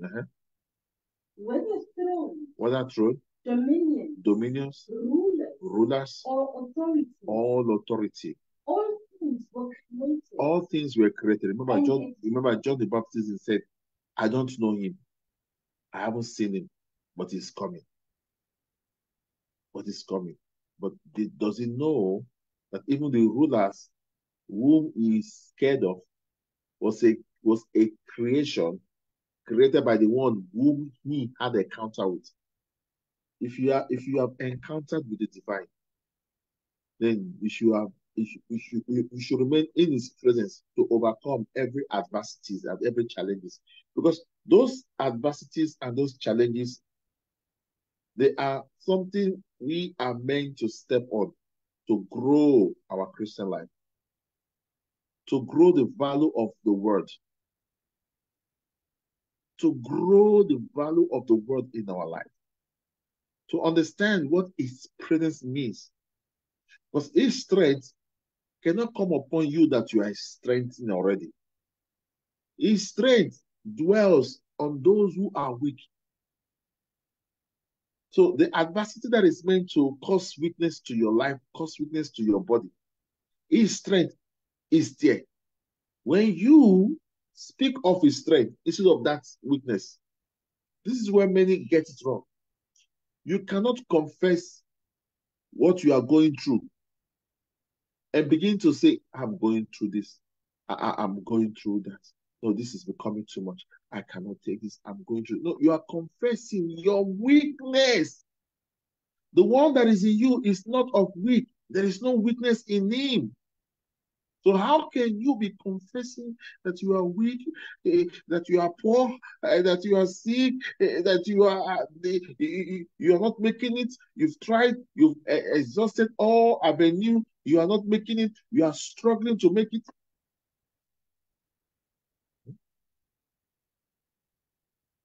So he said in him, listen to that message. He said in him, for in him, all things were created in heaven and on earth, things seen and things unseen. So those things that you don't see, that is causing you to worry, it was a creation created by him. So would you be patient enough? Would you be patient enough to see his godliness be manifested in you through crisis? Instead of John the Baptist to be quiet and watch how things will unfold, he set his own plan to motion.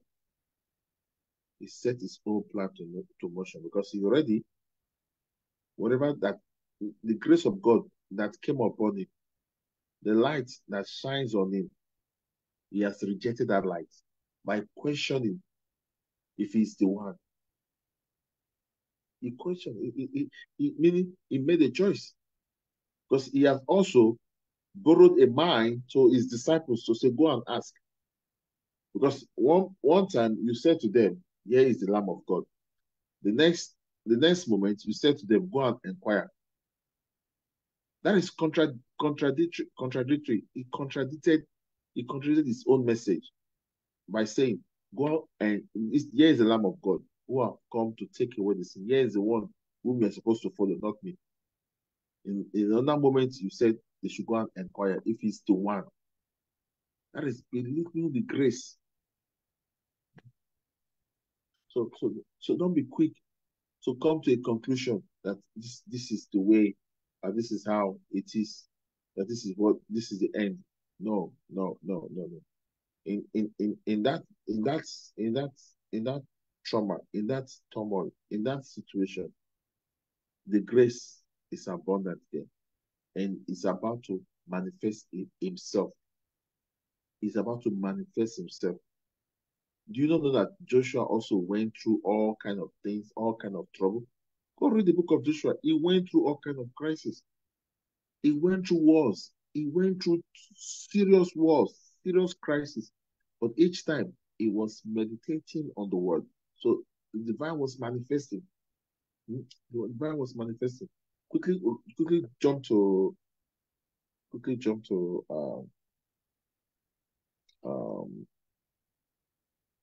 First Timothy.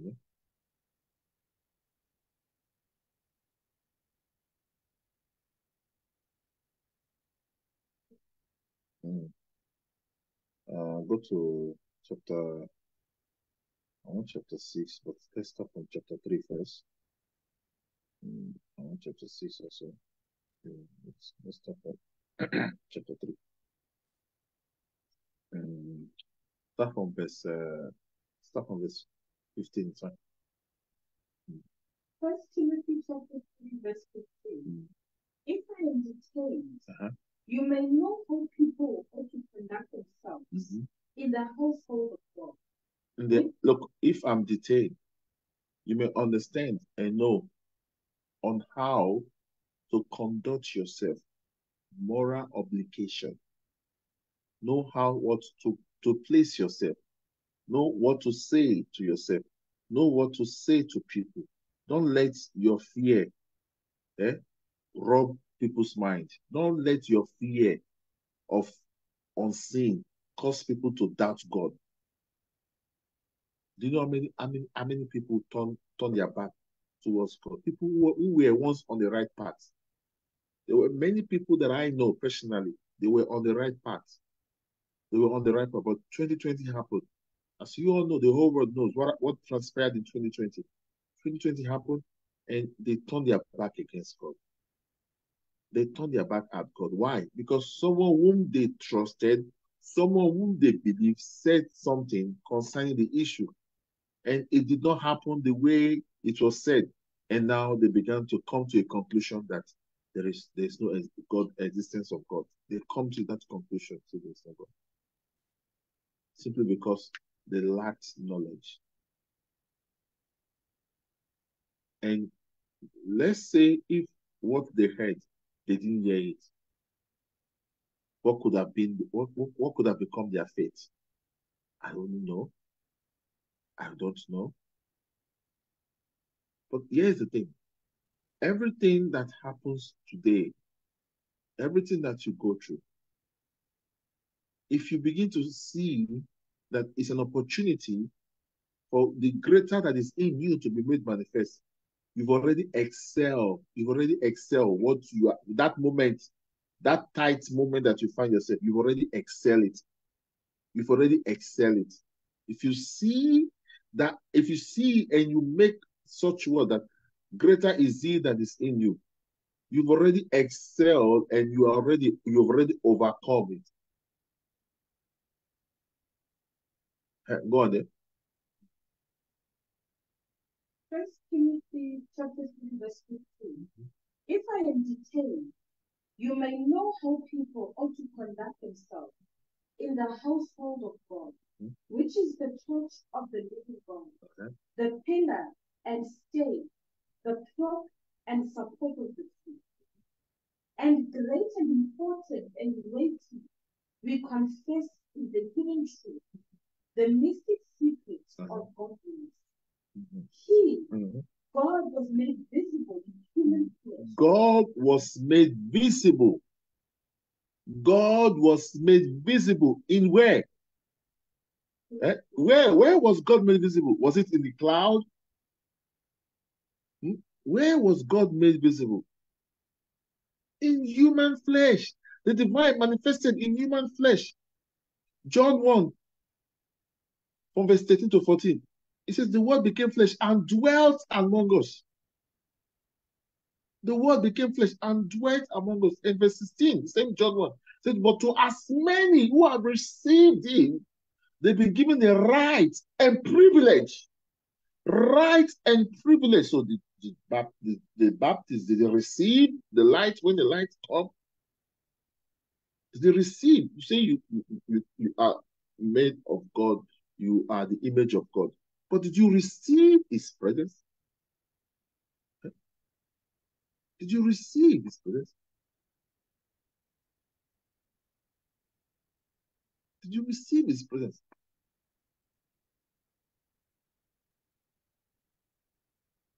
The question that he asked, Acts 19, disciples of Apollos met with Apostle Paul, and he said to them, fellow man of God. Man of God. Oh, man of God. No, them are men of God. He was man of God. Hey. Oh, yeah. You believer, you believer. Okay, good, wonderful. But he could see that he could not see himself in them. He could see that he could not identify the presence of the master in them. He could see that there is no spirit of peace. He could see that there is no spirit of revelation. He could see that there is no spirit of liberty. And what did he do? Then he asked them, what did you receive when you believed?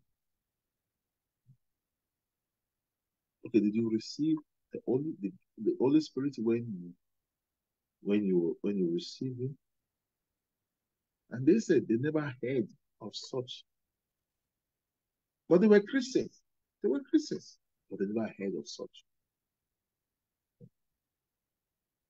He said they never heard of such, but they are Christians. How is it possible that they never heard of such, yet they were called? They see themselves as Christians, but they've never received the gift of Holy Spirit. But they've called themselves the Christians. Act 19.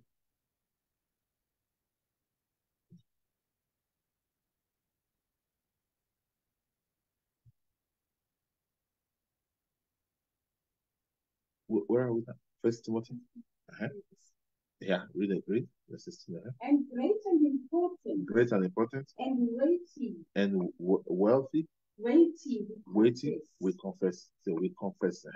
Is the hidden truth. Is the hidden truth. The mystic secret. So it was hidden because if the rulers before, if they have come across this knowledge, if they have come across it, it was hidden from them. It was hidden from them. You know, their heart was filled with wickedness. Their heart was filled with wickedness. So God hid this truth from them. It was hidden to those who are Christ's remnants. So he says, many are called, but few are chosen. So those chosen, they get to be the one that the truth is revealed to. But how can one say, how am I chosen of God?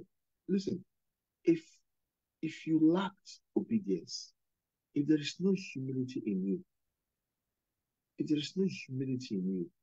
then you can never receive any lifting from God.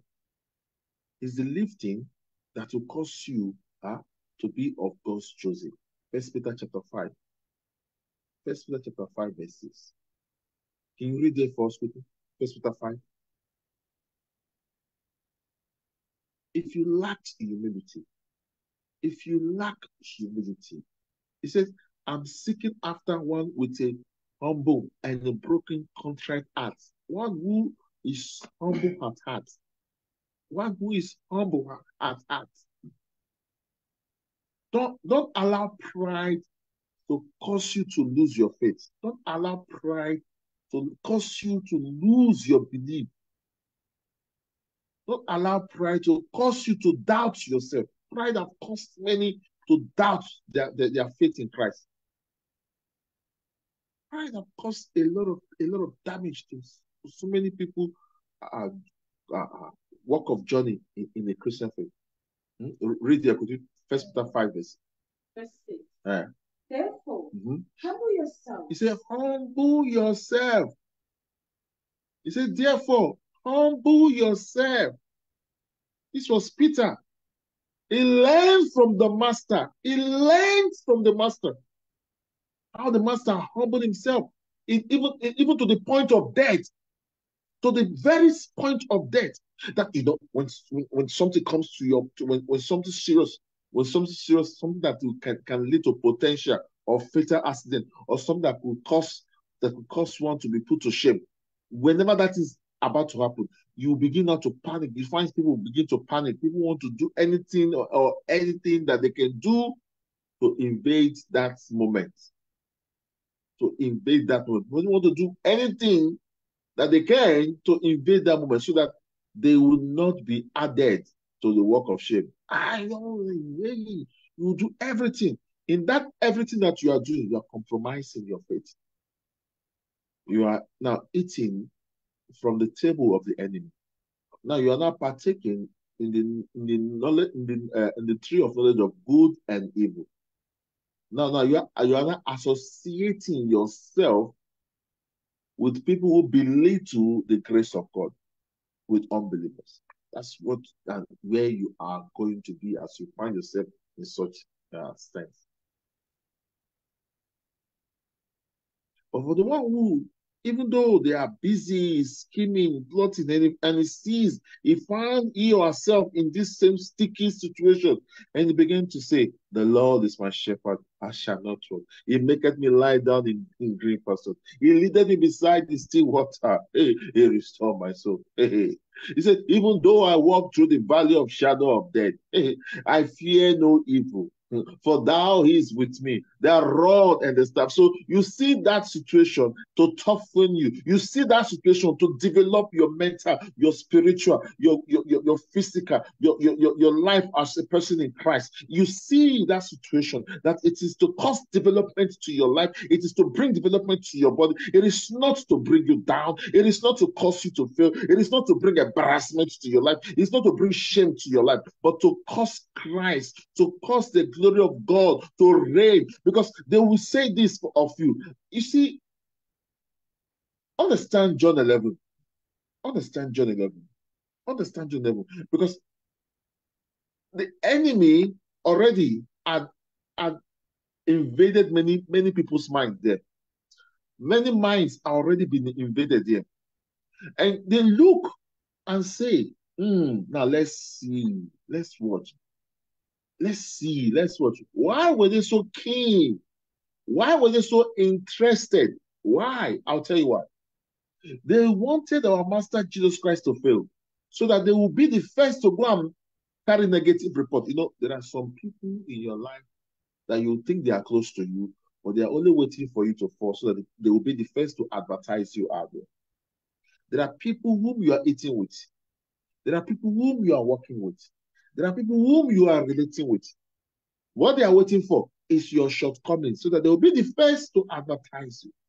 But because you are in the word and because you are meditating the word, God will reveal. Vision will come to you. And God will use what the enemy used as a shameful thing to elevate his glory to be manifest in you. So it is you that is manifesting God, but it's the glory of God that is reigning. The God manifests in flesh. His glory manifests in the flesh.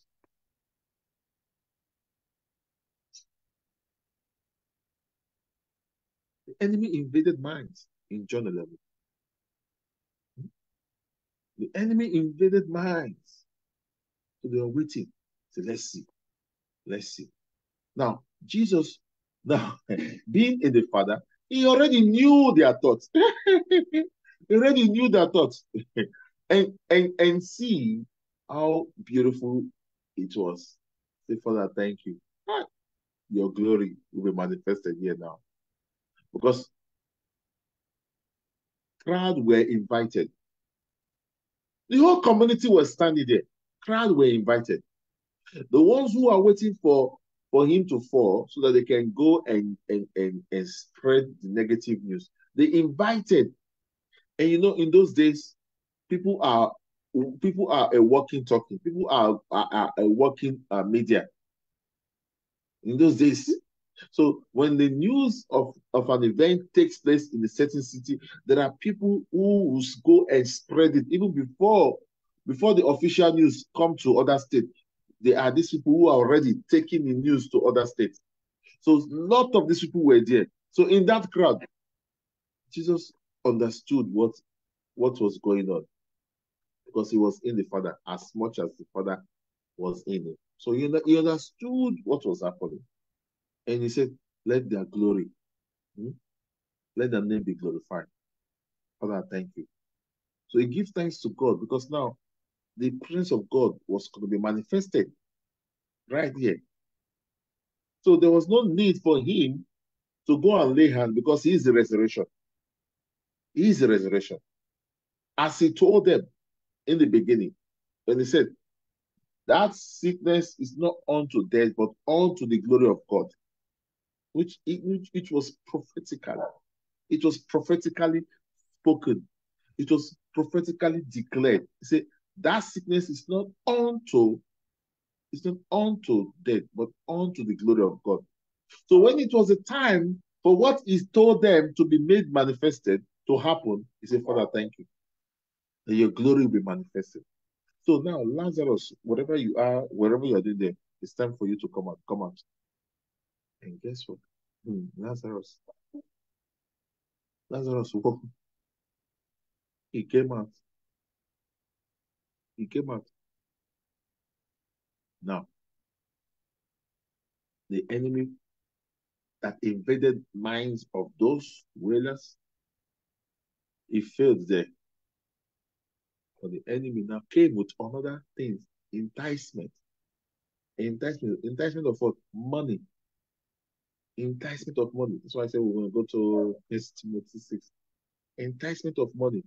If you listen, money is necessity, but the love of money is the root of evil. All evil, it says, is the root of all evil, not just evil, all evil. So if you're not rooted in Christ, who is the tree of our life, who is the book that was opened to us, if you're not rooted in him and you are rooted for money, because it says seek him first, meaning love him first. You often hear people say, I love money, I love money, I love money. And you think they are joking. It's not a joke. They are actually confessing their reality. They're actually confessing not their weakness, their reality, because indeed they love money. Some says money answers all things. No, money does not answer all things. Money has limitation. There are so many things that limit money from functioning in life. But the Spirit of God is limitless. Nothing limits the Spirit of God. Nothing limits the grace of God. Nothing can hinder the grace of God. So many fail to comprehend this message. Many fail to understand this, and they drew themselves to money by every means possible, and that's again causing delay in the true blessing of God, because you've actually deployed tactics, you've deployed manipulation, you've deployed tactics. So now, whatever that you are doing, God is not in there. But you make it sound as if God is there. You make it look as if God was there, but he's not there. And you know this for the truth. But because you are making communication that said your purpose, you refuse to. Say, I love you, Jesus. Say, I love you, Master. Okay, go on there. Let's finish there quickly. 1 Peter chapter 5, verse 3. Therefore, humble yourselves, demote, lower yourselves in your own estimation. In your own estimation. Under the mighty hand of God. Under the mighty hand of God. That in due time. Listen to that message. Under the mighty hand of God. So did the Baptist, they lower themselves, or did they put himself as go and ask first? Go and ask first. Or did they lower themselves and say, no, let the will of God be done? So learn to lower yourself and be under the Father. That His presence will be manifested in you. Humble yourself. Okay, finish that. Therefore, humble yourselves. Demote. Lower yourselves. In your own estimation. In your own estimation. Under the mighty hand of God. Under the mighty hand of God. That in due time. That in due time He may exalt you. Casting the whole of your care. Casting the whole of your cares. All your anxiety. All your worries. All your worries. All your concerns. All your concerns. Once and for all. On Him. For He cares for you. For He cares for you affectionately. For He cares for you. He cares for you. He knows what you are going through. He understands the pain that you are going through. He understands it all. Nothing that God does not understand concerning your life. Nothing that God does not know concerning your life. But the true question is, how well do you know that God knows? How well do you know that God is aware of your issue? How well do you have this understanding that God, you are under His shadow, you are under this, and He is there for you, and He will care for you, and He will shield you, and He will protect you. and you will not let your foot be dashed against any stone. How well do you understand such a message? Okay. Let's go back to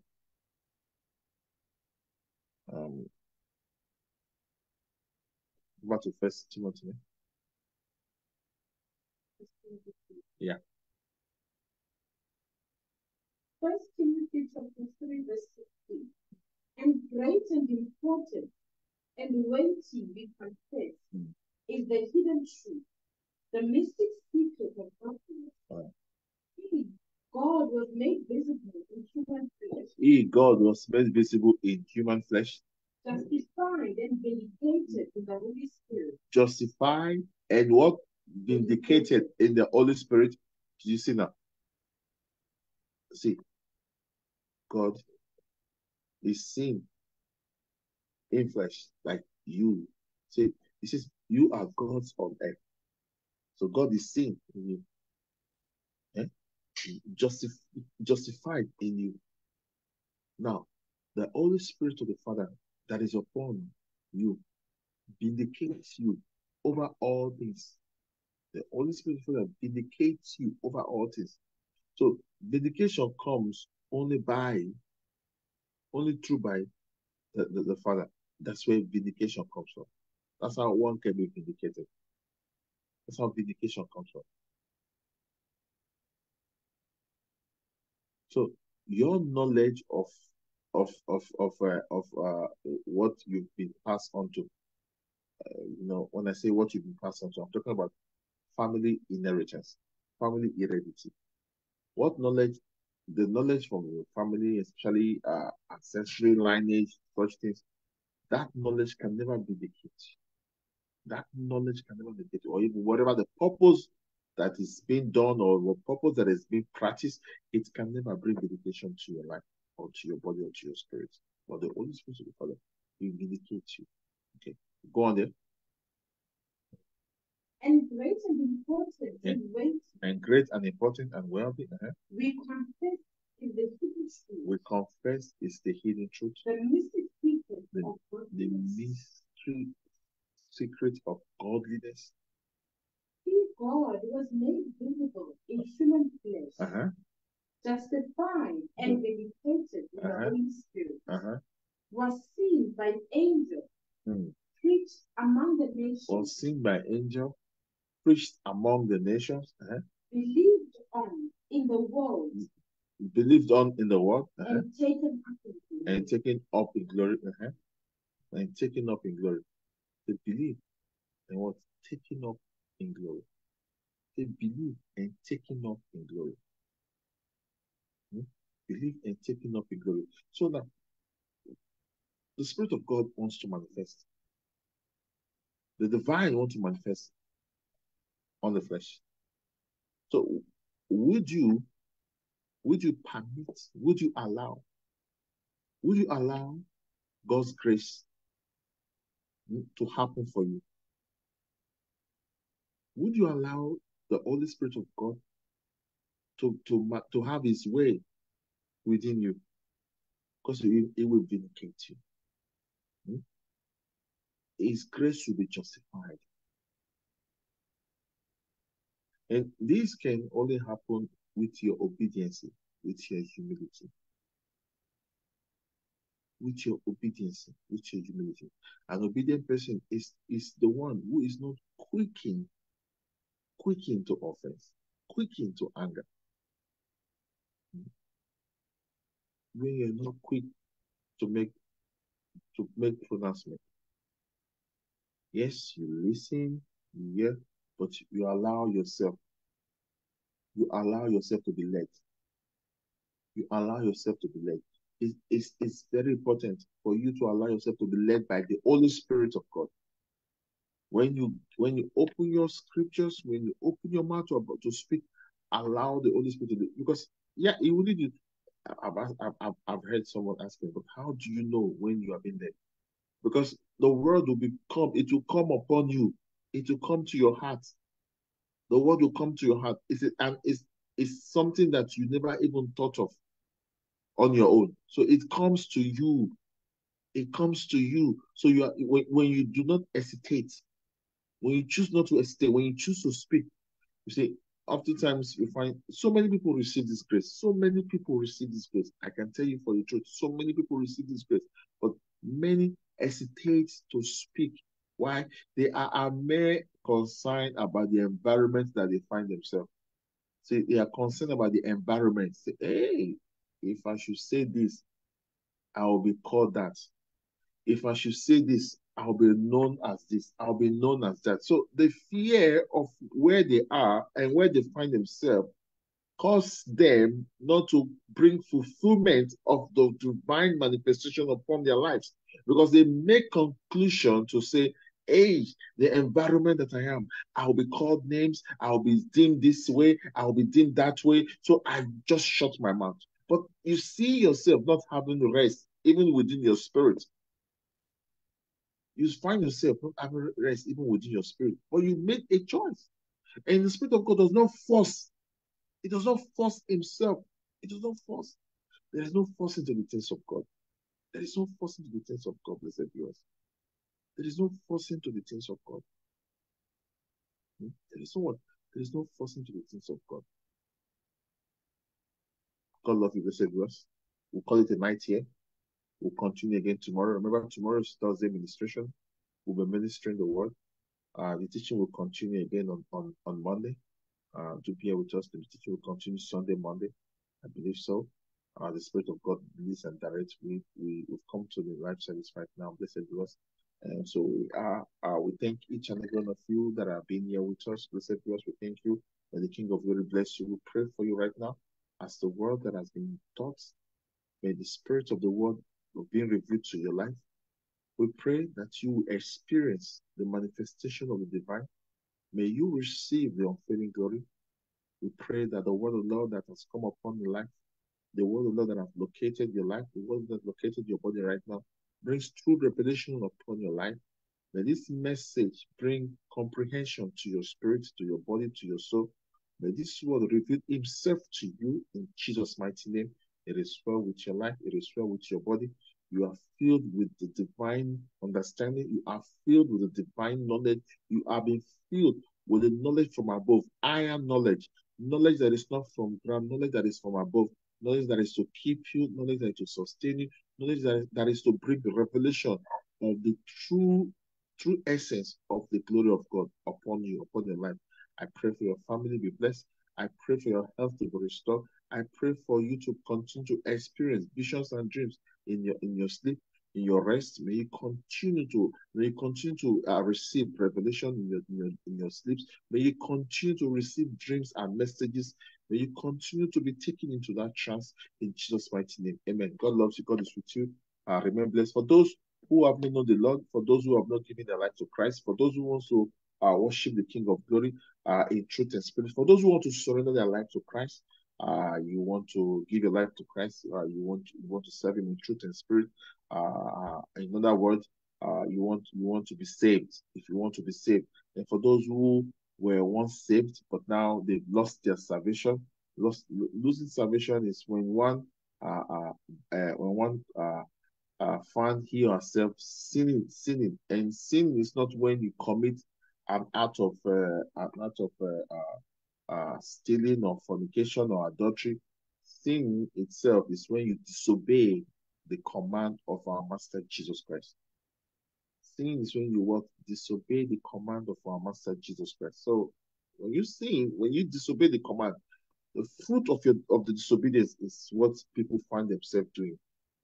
The fruit of the disobedience is what people find themselves doing. When people now find themselves in immorality, in addiction, is because of what? You disobey the command that was given to you. When you disobey God's command, you've caused sin to come into your life. And not just into your life, into every of our affairs. So anything that has to do with you, sin has gained access to it. That was the reason why Adam fell short. And anything that has to do with Adam, sin gained access. His lineage. The sin gained access to his lineage. So his children were affected. So Don't allow yourself to be someone who find himself disobeying the command of God. The command of God are simple. They are not too difficult.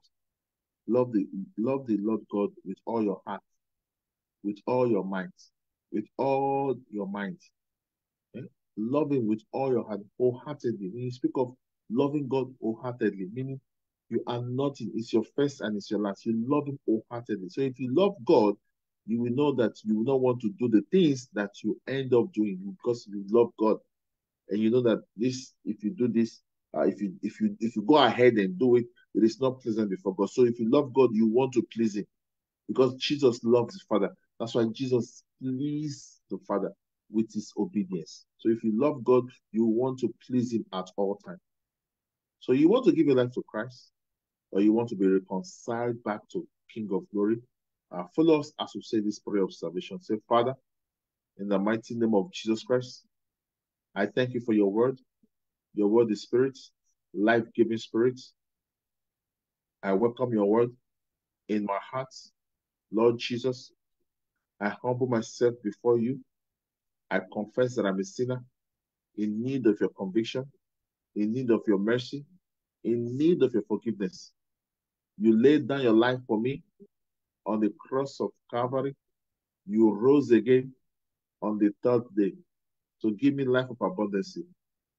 Wash me with your precious prevailing blood, that I may be whiter than snow. Save my soul today. I believe in my heart. With my mouth, I confess that, Lord Jesus Christ, you are my Savior, you are my Redeemer, you are my Reconciler. You have saved me. I am no longer a sinner. I am no longer one who does and practices disobedience. I am born anew, born again. The old is gone and the new has come. I want to remain in the new. Grant me the grace to remain in the new. May my desire, my hunger, my thirst be for you. Thank you for the life of the divine that is going to manifest on me. Lord Jesus, I humbly request that my name may be written in the book of life, where there is eternal life and no condemnation. In Jesus' mighty name. Amen. Hallelujah. Glory to God. My names are now written in the book of life, where there is eternal life and no condemnation. God loves you. God is with you. You are highly favored. You are divinely blessed. Stay blessed, blessed viewers. We will see and meet tomorrow. Same time as we will be ministering the word tomorrow. We'll minister the word tomorrow to those who are facing any health relationship, any health issues. Also, family deliverance. We declare the word over all the matters tomorrow by the grace of God.